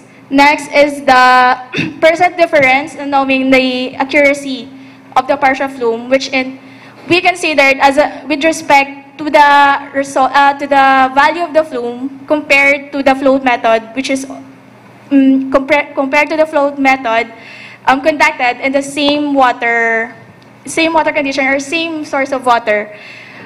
There were for the first 5 tests, it is within to the known efficiency of a flume of 2 to 5%, having a least value of 4.25 at test 5, and the highest of 5.44 for the first 5 trials. At the remaining trials, there were a high having a 27.31%, 43.85, and of course, the last test having the highest most of percent difference of 61.05%, because this test were conducted and there were disturbance that occurred at the moment we reached at the height of 20 centimeters in our primary measurement primary point of measurement, which the embankment of the flume could no longer withstand the pressure or at the seepage of the canal. Next is the constructing cost, which the total cost is 40% of the total cost was the labor cost, and that 10% of the total material costs were contingencies, which rendered to a total cost of 12,630. So conclusions, the design portable partial flume can be used as an accurate farmer level device in measuring the volumetric flow rate of the water in an open channel. This device may be utilized in the management of irrigation water. The cost of constructing the device is about 13,000, making it durable. And the recommendation is a guide for detachable wing wall or somewhat a holder that could use such as the detachable wing wall that could use to hold materials such as metal plate or plywood may be added to adjacent to the entrance point of the converging section. In the setting of the partial flume in an open channel, embankments should be properly placed and sealed to minimize inaccuracies in the measurement of the volumetric flow rate. So, thank you. That is all. Thank you, Kia. So now we will have our panel of evaluators for their questions. You have a very good data presentation. You have a graph. The color is orange for the partial flume and blue for the float method. Now, assuming if I'm just an ordinary farmer who doesn't know fluid mechanics, how can you convince me that I have to invest 13,000 pesos for your partial flume than using the float method? Actually, sir, I would not really pursue for a single local farmer. I would rather pursue it to convince irrigators association, because 13,000 is high for a local farmer to invest. But in terms of water, of course, when they do scheduling, knowing the volumetric flow rate or the accurate flow rate that comes into the irrigation canal, you know the volume, you know your area, you know your volumetric flow rate, you know the water requirement of your crop, you know how long will you or let your gates or the farm ditches open, so you know the members inside the irrigators association they're having an equal share of water, sir. Assuming, I don't know, the irrigation volume for a hectare or 100 hectare, you know that there's irrigation volume for every hectare, right? Yes. Now, how can you convince me that I have to invest in the stainless? The cost is 13,000 pesos.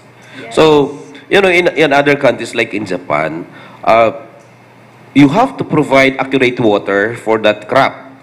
Okay? So, assuming, kung ako abi, mabakal ako and I know that if I have to use your flume, then I have my sustainable supply of water with a precise volume, then what is 13,000 pesos if I can produce 1,000 bags of rice or product?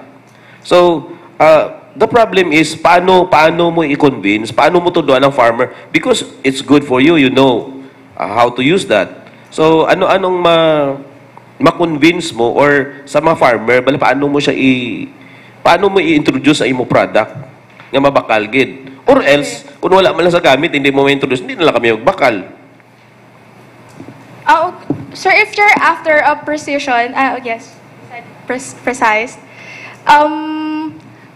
Siguro, sir, if when you have sufficient water, but of course, there's also a thought of being efficient with your available water, sir, in what you input in your farming systems. But knowing that the flume really is a high cost, having a 13,000, but I think it's worth if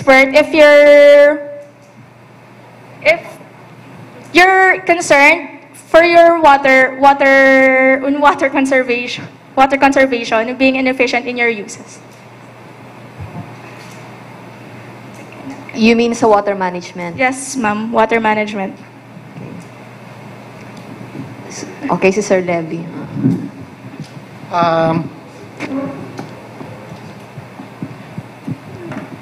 The area is under the Irrigation Association, no? Sa Yes, sir. Pagsangaan.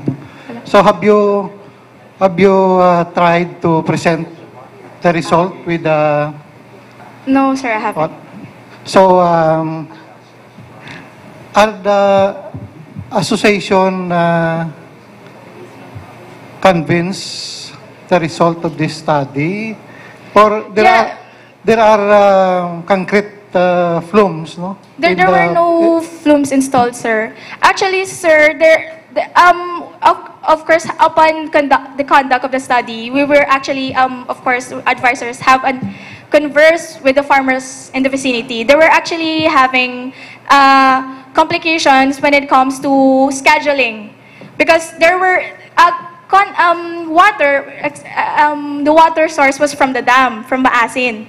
And the gates were opened. Sometimes the schedules for these gates to open were not constant. Sometimes, at the certain places, there's for just 1 week, that open, close, and open. Sometimes there were, that's a problem when it comes to irrigation, the share of irrigation, because they don't know, they don't have the data, or they don't have the data on how much water they'll be needing to input in their farm areas. Because usually water is not really sufficient, no, Yes. sa area. So I think farmers would not need to measure it because it's insufficient, no? Yes, sir. So you think, the water is sufficient, or do you think a partial flume would answer, or maybe one solution for the mechanization of agricultural operations? Actually, ma'am, in my thought, I actually see water as the most natural element, most important element of nature, but it's also one of the most taken for granted. We see this as sufficient for now, but sometimes if we became efficient of our utilization of water, maybe ma'am, it's maybe a small thing that we really mislook that, ma'am, of actually solving the solution, having a solutions. So you think it's would improve or would lead to the mechanization of irrigation operations with the use of a flume? Could be, ma'am, but actually it's could be, but In what way? ma'am, you'd know if you have data, you'd know that you have waste of water, ma'am. You know how much you're wasting water. Knowing you have sufficient for now, knowing having a partial flume and your drainage, or you'll be aware of how much you're losing water or how much, you know.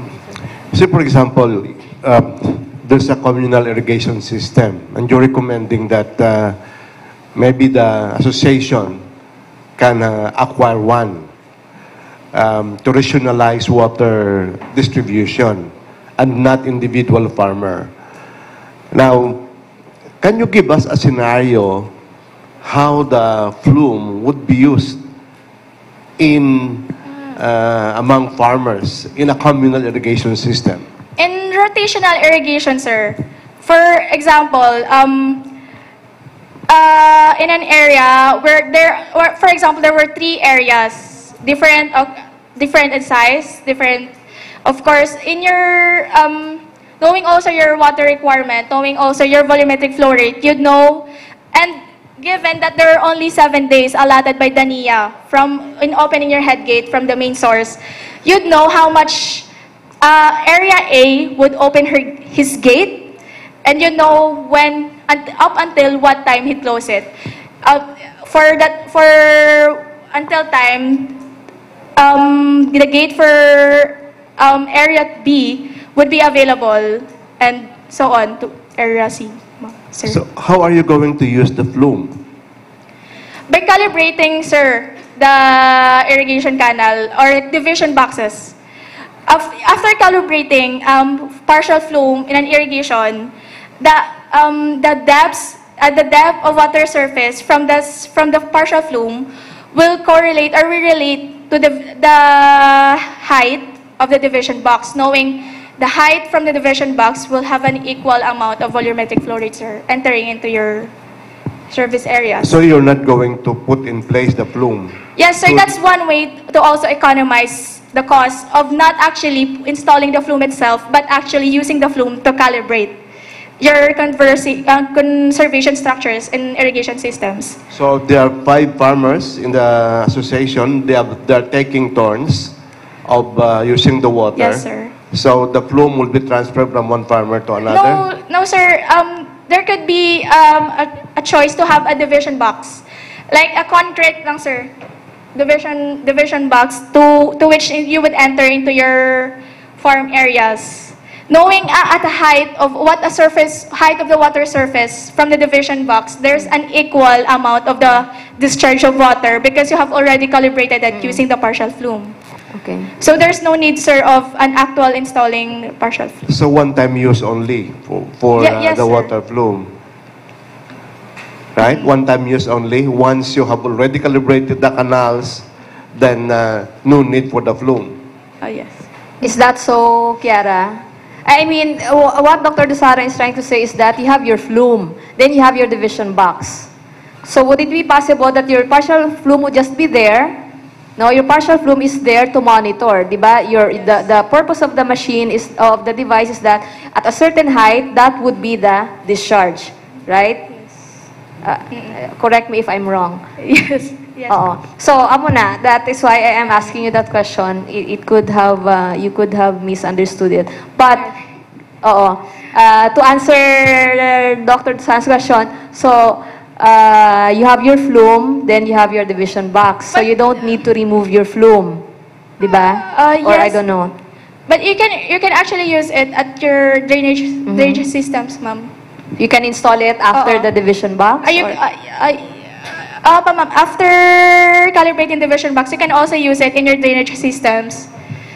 But that's the reason of having a portable partial flume. Because he is asking about the practicality of getting that flume, transferring it into another lateral canal, for example, just to measure it. So would it be possible that the partial flume would just be there, then you have your different it's possible. Sublaterals or subcanals in the area? Yes, ma'am. Because we want to be, the audience is also interested to know how would you'd be convinced, no, of having that irrigation device at an irrigator's level with that price. You see, the scenario is For example, The practicality of the technology. the farmer will be using it to effectively use water. Say the use of irrigation would last, say for example, overnight. So you put your flume in there. Yes, sir. Yeah. Could be. Then the following morning, it's gone. That's portable stainless. Value is 13,000. Last question.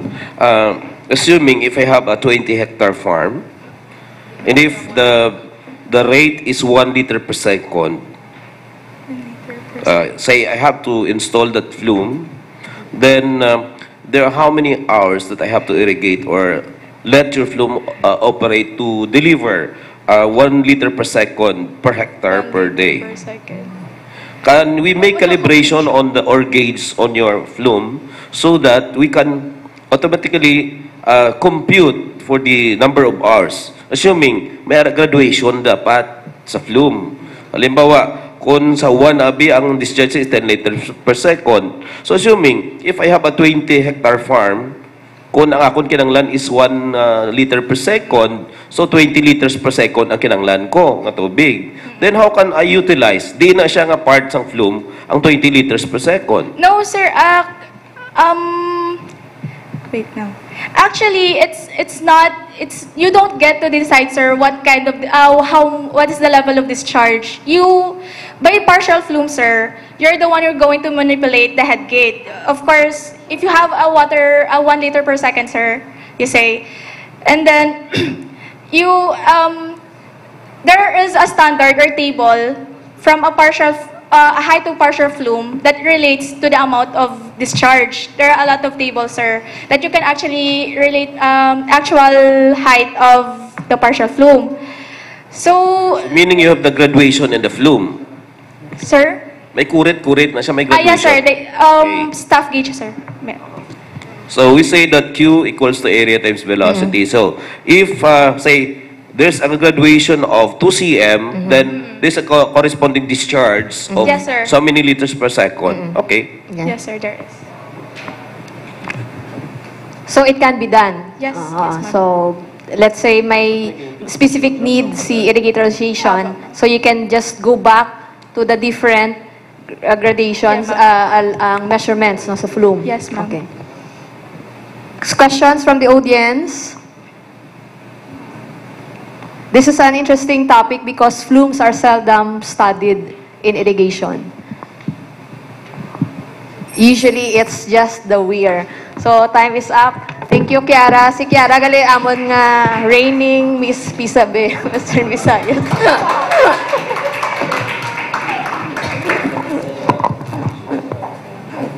Okay, so we're down to the last presenter. So this is another topic related to irrigation and soil and water conservation. And also, she did a field test of an existing technology installed at the Department of Agriculture. So let's welcome JVP Tenefrancia. She will present her study about the field performance evaluation of the solar-powered irrigation project in Barangay Hamungaya, Haro, Iloilo City.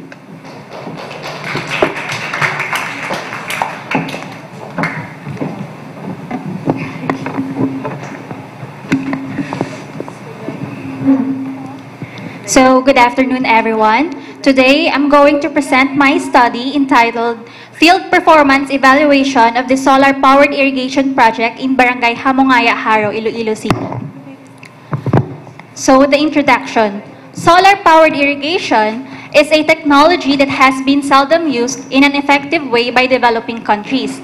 Gasoline is used as a source of energy for pumping of water needed. So, at present, farmers are using gasoline energy for them to enable them to transmit water from the source into the reservoir. A replacement of gasoline as energy for solar as a source of energy is necessary. So water pumps powered by solar panels bring an environment-friendly water supply solution in the country.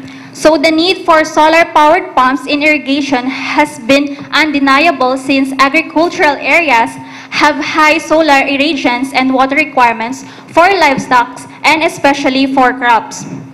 So solar energy uses an energy source that is consistently available according to the Sai and Mishra of 2015, and it is time to make wise choices in irrigation to minimize the water losses. So what is solar-powered irrigation project? The solar-powered irrigation project is a modern irrigation system that helps boost agricultural and remove operating costs altogether. It has different major functions and advantages, such as no fuel required, durable, requiring minimal maintenance, makes irrigation possible in remote areas, and environment-friendly. So the solar-powered irrigation project has the following major functions, such as pumping of irrigation water, improving access to water, and having no greenhouse gas emission. So objectives. The general objectives is the field performance evaluation of the solar-powered irrigation project in Barangay Hamongaya, Haro, Iloilo City. So the specific objectives is to determine an actual discharge during the dry and wet season at different scenarios. So we have 7 a.m., 12 p.m., and 5 p.m. Second is to evaluate in terms of the different parameters, the discharge, the water horsepower, and the brake horsepower. And finally, to analyze by comparing the data collected and information gathered. Time and place of the study. So field performance evaluation was conducted at Western Visayas Agricultural Research Center in Barangay Hamongaya, Haro, Iloilo City. So the dry season test was conducted last May 9 to 13, and the wet season test was conducted last August 19, 23, last year, 2018. So significance of the study. Significant long-term cost savings, productivity increases in times of needs where there is no available water, and minimal labor or maintenance costs, and can result to higher productivity, specifically for farmers. Next is the community surrounding could utilize the water in their farms for field use or other applications where water will be useful for them. Next, it is an environment-friendly technology which has smaller environmental footprint. So the methodology, description of the project area. So the present location of the project was approximately 1 kilometer and 300 meters from the main office of the Department of Agriculture. So located approximately at the north 122 degrees, 34 minutes and 37 seconds east longitude, and 10 degrees, 46 minutes and 37 seconds latitude. So generally plain area surrounded by rice field where it is used to supply adequate amount of water. So the existing pump house and the solar power modules are enclosed with a fence plan of a total area of 720 square meter. Also, the reservoir is located 10 meters away from the existing pump with an area of 42 square meter and a depth of 2.5 meters. So the project area, in the A, the reservoir of the project, and on the letter B is the solar power modules and the existing pump house enclosed in a fence plan. So the description of the project. So the project has the solar modules, the mounting structure, the submersible solar pump, control unit, the pipes, reservoir, and also steel gates. So submersible solar pump. So submersible solar pump is a hermetically kind of pump that is submerged in the water. Based on the system is a pump running on electricity generated by photovoltaic panels available from collected sunlight as opposed to grid electricity or diesel-run water pumps. Solar power modules. Solar power modules are flat, large piece of equipment that used to create energy. So based on the study, the solar power modules have 4,000 watt peak. It has a silicon cell which absorbs sunlight as a source of energy. So in addition, the solar power modules are made of polycrystalline. Next, control unit or level controller. It is used to monitor the generated energy electricity of the solar power modules. When pump is running, the input power is shown. Next is the reservoir. It is a large area for the storage of water supply. The mounting structure, it used to support and elevate the solar power modules. It is a post made of a 3-inch diameter GI pipe scheduled 40 with welded 0.3 meter by 0.3 meter by 8 mm thick base plate and stiffer as per plans. Pipes. First, in the first picture, the riser pipe is a 1 1/2 inch diameter galvanized iron, and the next picture is the delivery pipes from the pump to the reservoir with a 2-inch diameter high-density polyethylene or HDPE. Next is the steel gates. Steel gates are considered as one of the components of the project, but it can be also considered as an accessory. So, it is a galvanized iron angle bars or metal plates cleaned from rust and primed with red oxides. So, principle of operation. So first, the solar power modules collect or harness the sun's light or heat, then convert it into an energy that runs the submersible pump and delivers or transport water from the water source into the reservoir. Also, the generated power can be monitored using the control unit. Next, the performance evaluation. Different tests at different scenario of the time, specifically the 7 a.m., 12 p.m., and 5 p.m. of the day per 6 trials. Tests were conducted for 5 consecutive days, both for the dry season and the wet season, by catching water using plastic pail for a total of 10 seconds duration. Next, measuring a beaker to get its volume. So, instrument used. First is the plastic pail. On my study, I used a plastic pail which has a capacity of 15 liters, a beaker for the measuring of the volume, steel rule for measuring the area, and this stopwatch for measuring the time. So, data collection and parameters analyzed.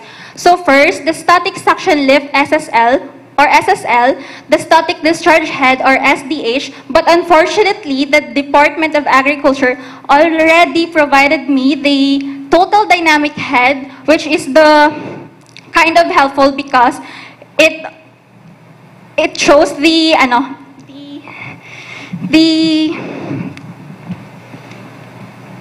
worst scenario that the system could get, then the discharge of water, then the horsepower, which are the water horsepower and the brake horsepower. So the results. So the average discharge for the dry and wet season. So the mean discharge for the 3 scenarios of time on consecutive 5 days of measuring is 1.634 liters per second, and for the wet season, we have 1.668 liters per second. So the computed parameters, the discharge liters per second, on dry season, we have 1.634, for the wet season, 1.668 liters per second. So the total dynamic head from the Department of Agriculture, 45 meters. The computed water horsepower, so water horsepower is computed with a Q or the discharge times the total dynamic head over 76. Then the pump efficiency is 40%. It is the minimum pump efficiency. And the brake horsepower for the dry season is 2.41 and wet season is 2.46. It can be computed using the formula of brake horsepower is equal to water horsepower over the pump efficiency. So specification and the design of the solar-powered irrigation project. So for their solar power modules, we have the dimensions of the panels. The length is 1.73 meters, width is 2.89 meters. The number of modules is 15, but for their computation, they calculated that they needed 12 or 11 only solar panels. Then, watt peak per panel is 250. Numbers of solar panels in series is 5. Numbers of solar modules in parallel is 3. And tilt angle or the degrees is 11. So, for the specification of submersible pump, we have 2% HP rating. The capacity of the submersible pump is 40 cubic meter per day, and the total dynamic head is 45, and pump efficiency, which is the minimum, is 40%. So the conclusion. The actual water discharge of 1.634 liters per second for dry season and 1.668 liters per second for wet season, which was computed, satisfied the water duty requirement of 1.4 liters per second and 0.8 liters per second given by the Department of Agriculture. That can be seen on the page 19 of the paper. Next is the number of soil modules compensated the needed wattage to run the submersible pump for 12 hours to supply the water requirement for 2 hectares per day service area for dry and wet season. The computed brake horsepower of 2.41 HP and 2.46 HP for dry and wet season does not satisfy the 2 HP rating of the submersible pump. However, brake horsepower was computed using the minimum pump efficiency of 40%, and which could be increased when certain factors will be applied, for example, adding the number of solar panels. Recommendation. So there is a need to conduct economic evaluations such as IRR of return, IRR rate, internal rate of revenue or IRR, benefit cost ratio or BCR, and payback period for rice production and added high-valued crops, and to determine its viability. Next is to study on how the setup of the solar power modules projected in the field to the site area of the project. Next is the project can be recommended on different agricultural area based on the site criteria given by the Department of Agriculture, Bureau of Soil and Water Management. So, thank you and good day.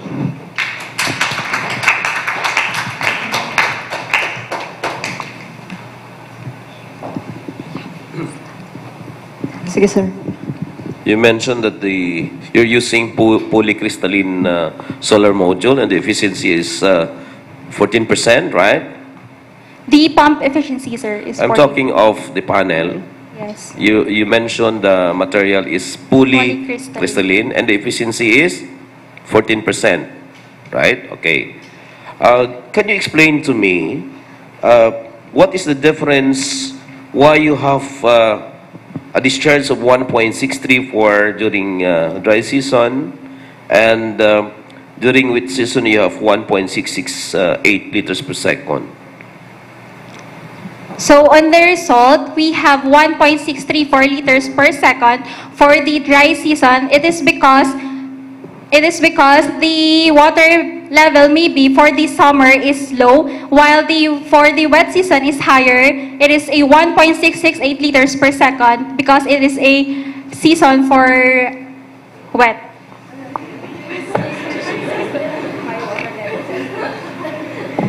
You mean high water level? High water level, sir.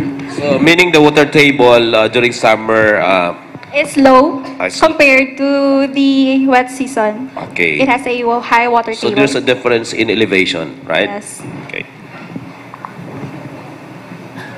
Would not that affect the total dynamic head? Because you use the same total dynamic head both for the wet and the dry season. Considering the total dynamic head, using the 45 meters is the worst scenario that could be computed. So having that minimum or the longer total dynamic head could get a result of a power for the motor for it is safe. You know, during summer, the elevation is somewhat lower, as you Yes. mentioned. The total dynamic head will be affected because you see, as it is drawn by the pump, you have the elevation to be lower, and the total dynamic head increase. So the power consumption is higher as compared to the one with a higher elevation. Sakto na? So have you considered the change in the head in computation? I did not consider it. The changing of the total dynamic head, sir, for my study. What is the difference in elevation? Because considering kung summer, ang aton tubig, ang water table nga panaog, dalom ang aton nga ang head naton mas so if the head is higher than during wet season, meaning you are consuming more power. Kaya nagdalom siya mabugat. Pero kung imo computation is almost same, may problema. Kaya ang aton nga water power equals to flow rate of water, gamma of water times height. If you reduce or you increase ang imong head, then may diferensya na. Okay, sir. So kindly check. Yes, sir. Noted, sir. Yes, sir. In your trial for the wet season, Yes. this is straight 5 days. Yes, sir. Straight 5 days? There is no rain. No, sir. Oh, so you're fortunate.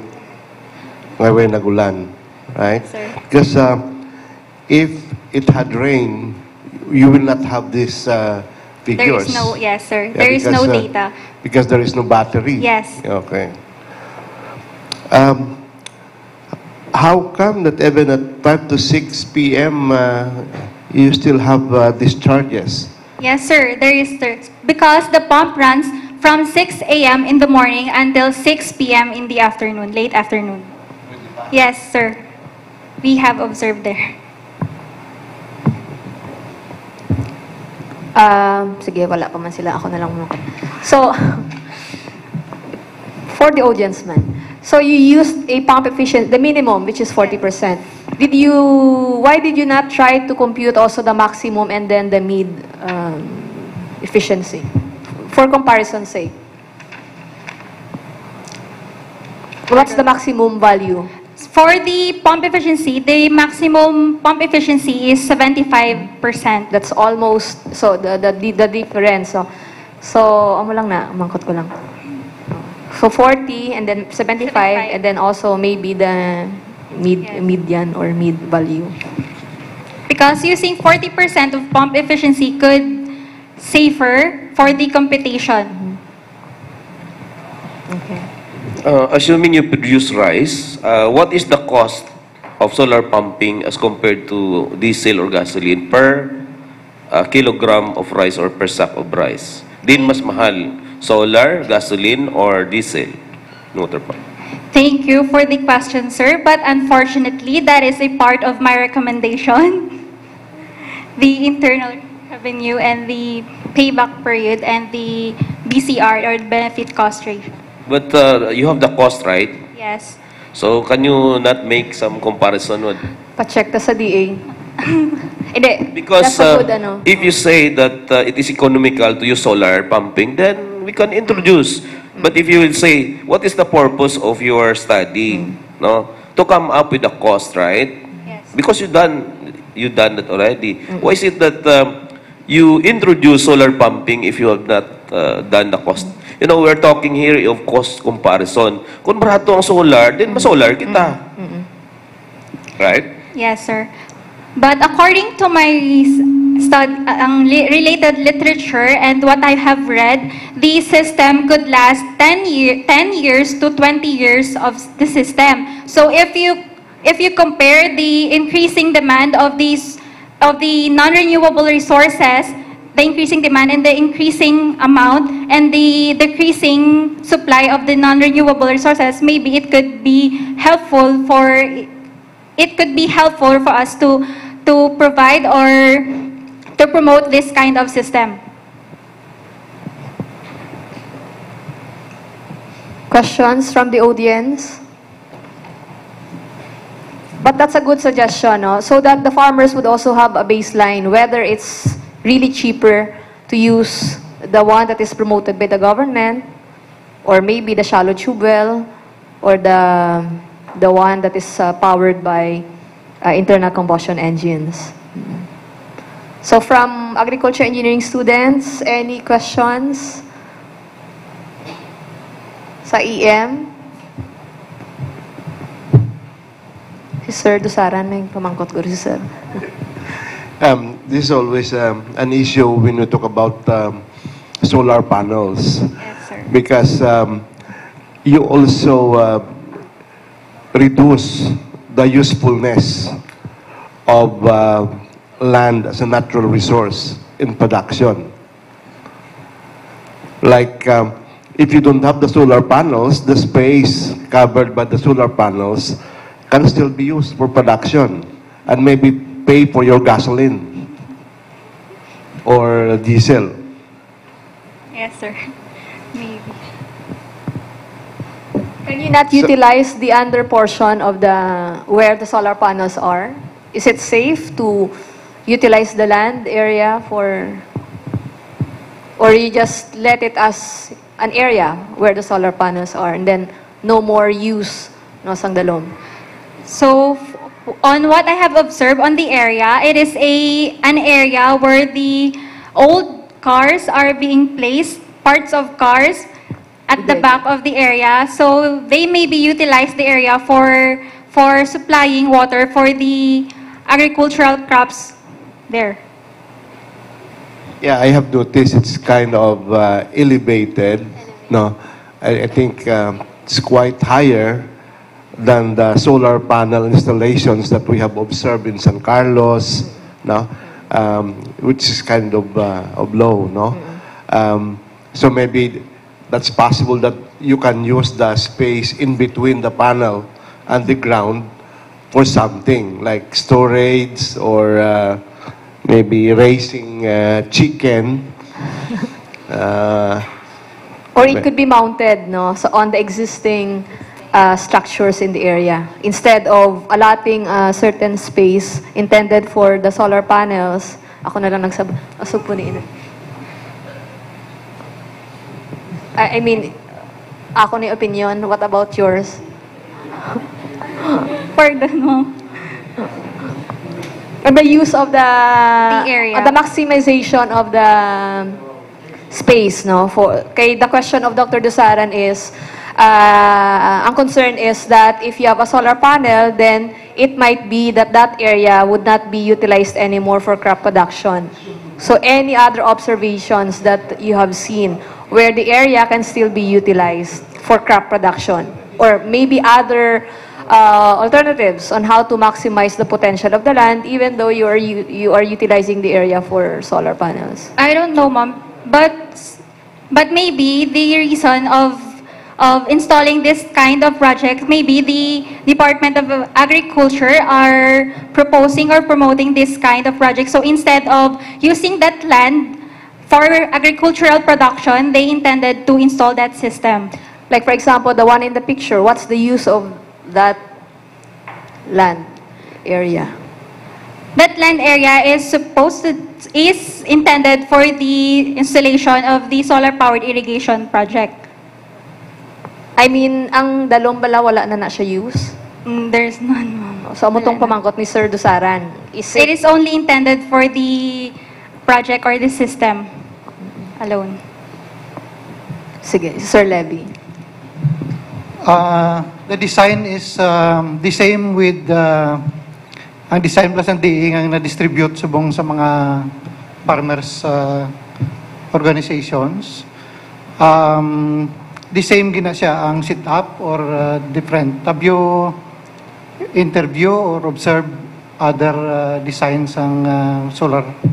Designing solar-powered irrigation is based on the actual location of the project. So, I did not saw any flyers or promoting flyers for the other ideas for the solar-powered irrigation project.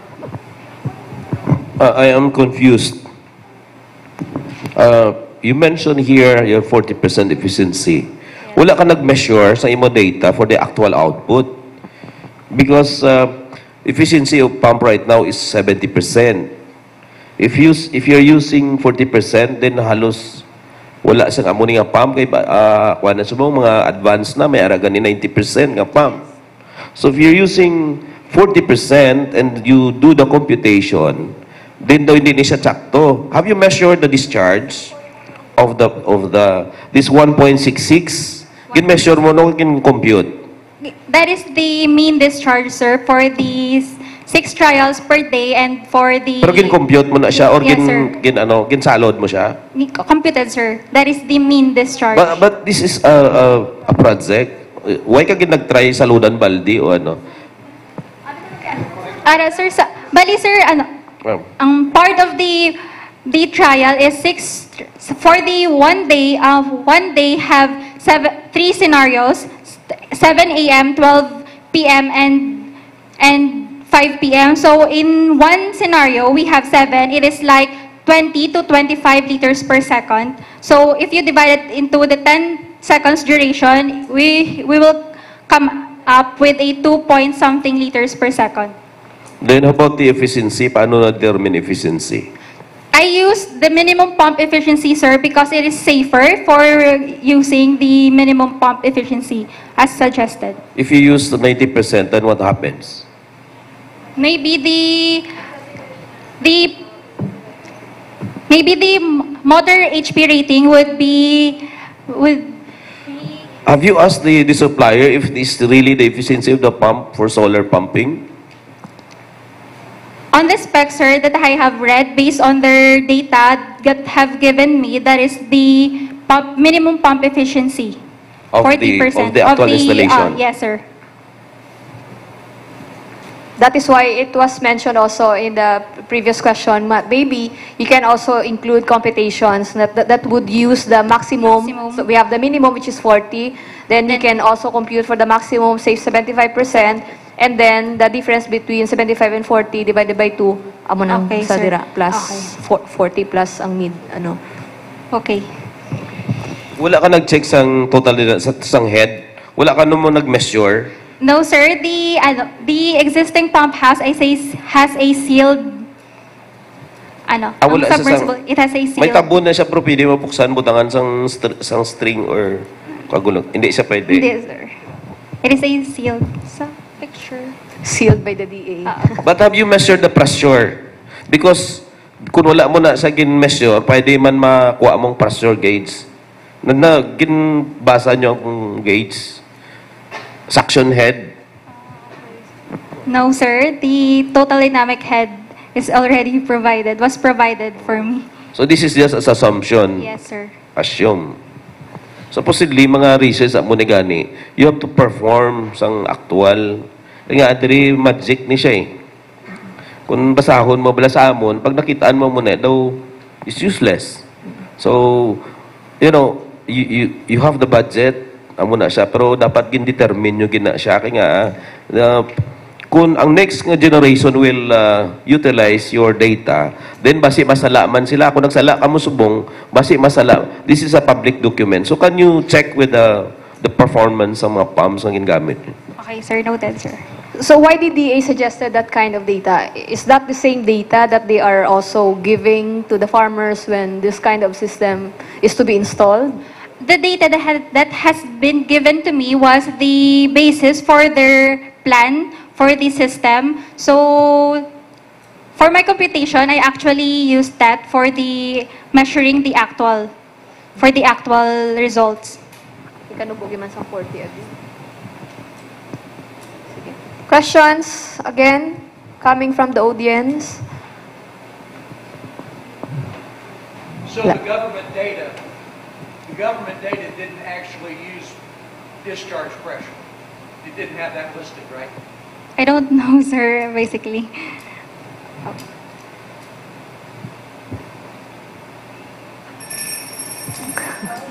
Wow, time is up.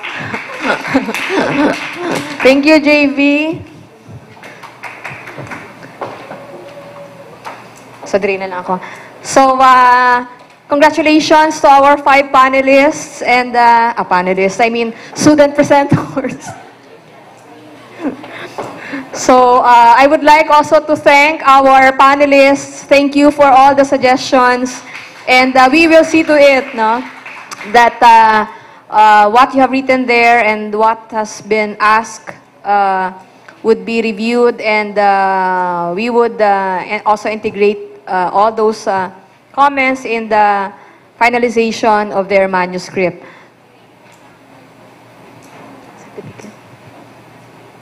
So at this point, we will... So your certificates will just be... Yes.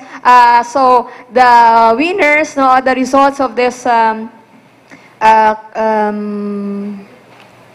agriculture engineering category student presentation would be known on Friday. So for our five student presenters, please come back on Friday in the afternoon for the awarding. In the morning, I mean, for the awarding of winners, no, for this specific category in this same venue. So once again, thank you for everyone, and also tomorrow we will have the environmental management category, and also for the lower years here. So you still have 1 year to prepare, no? So you have heard already all the comments, and we will try to integrate them for next year's presentation. So thank you and good afternoon.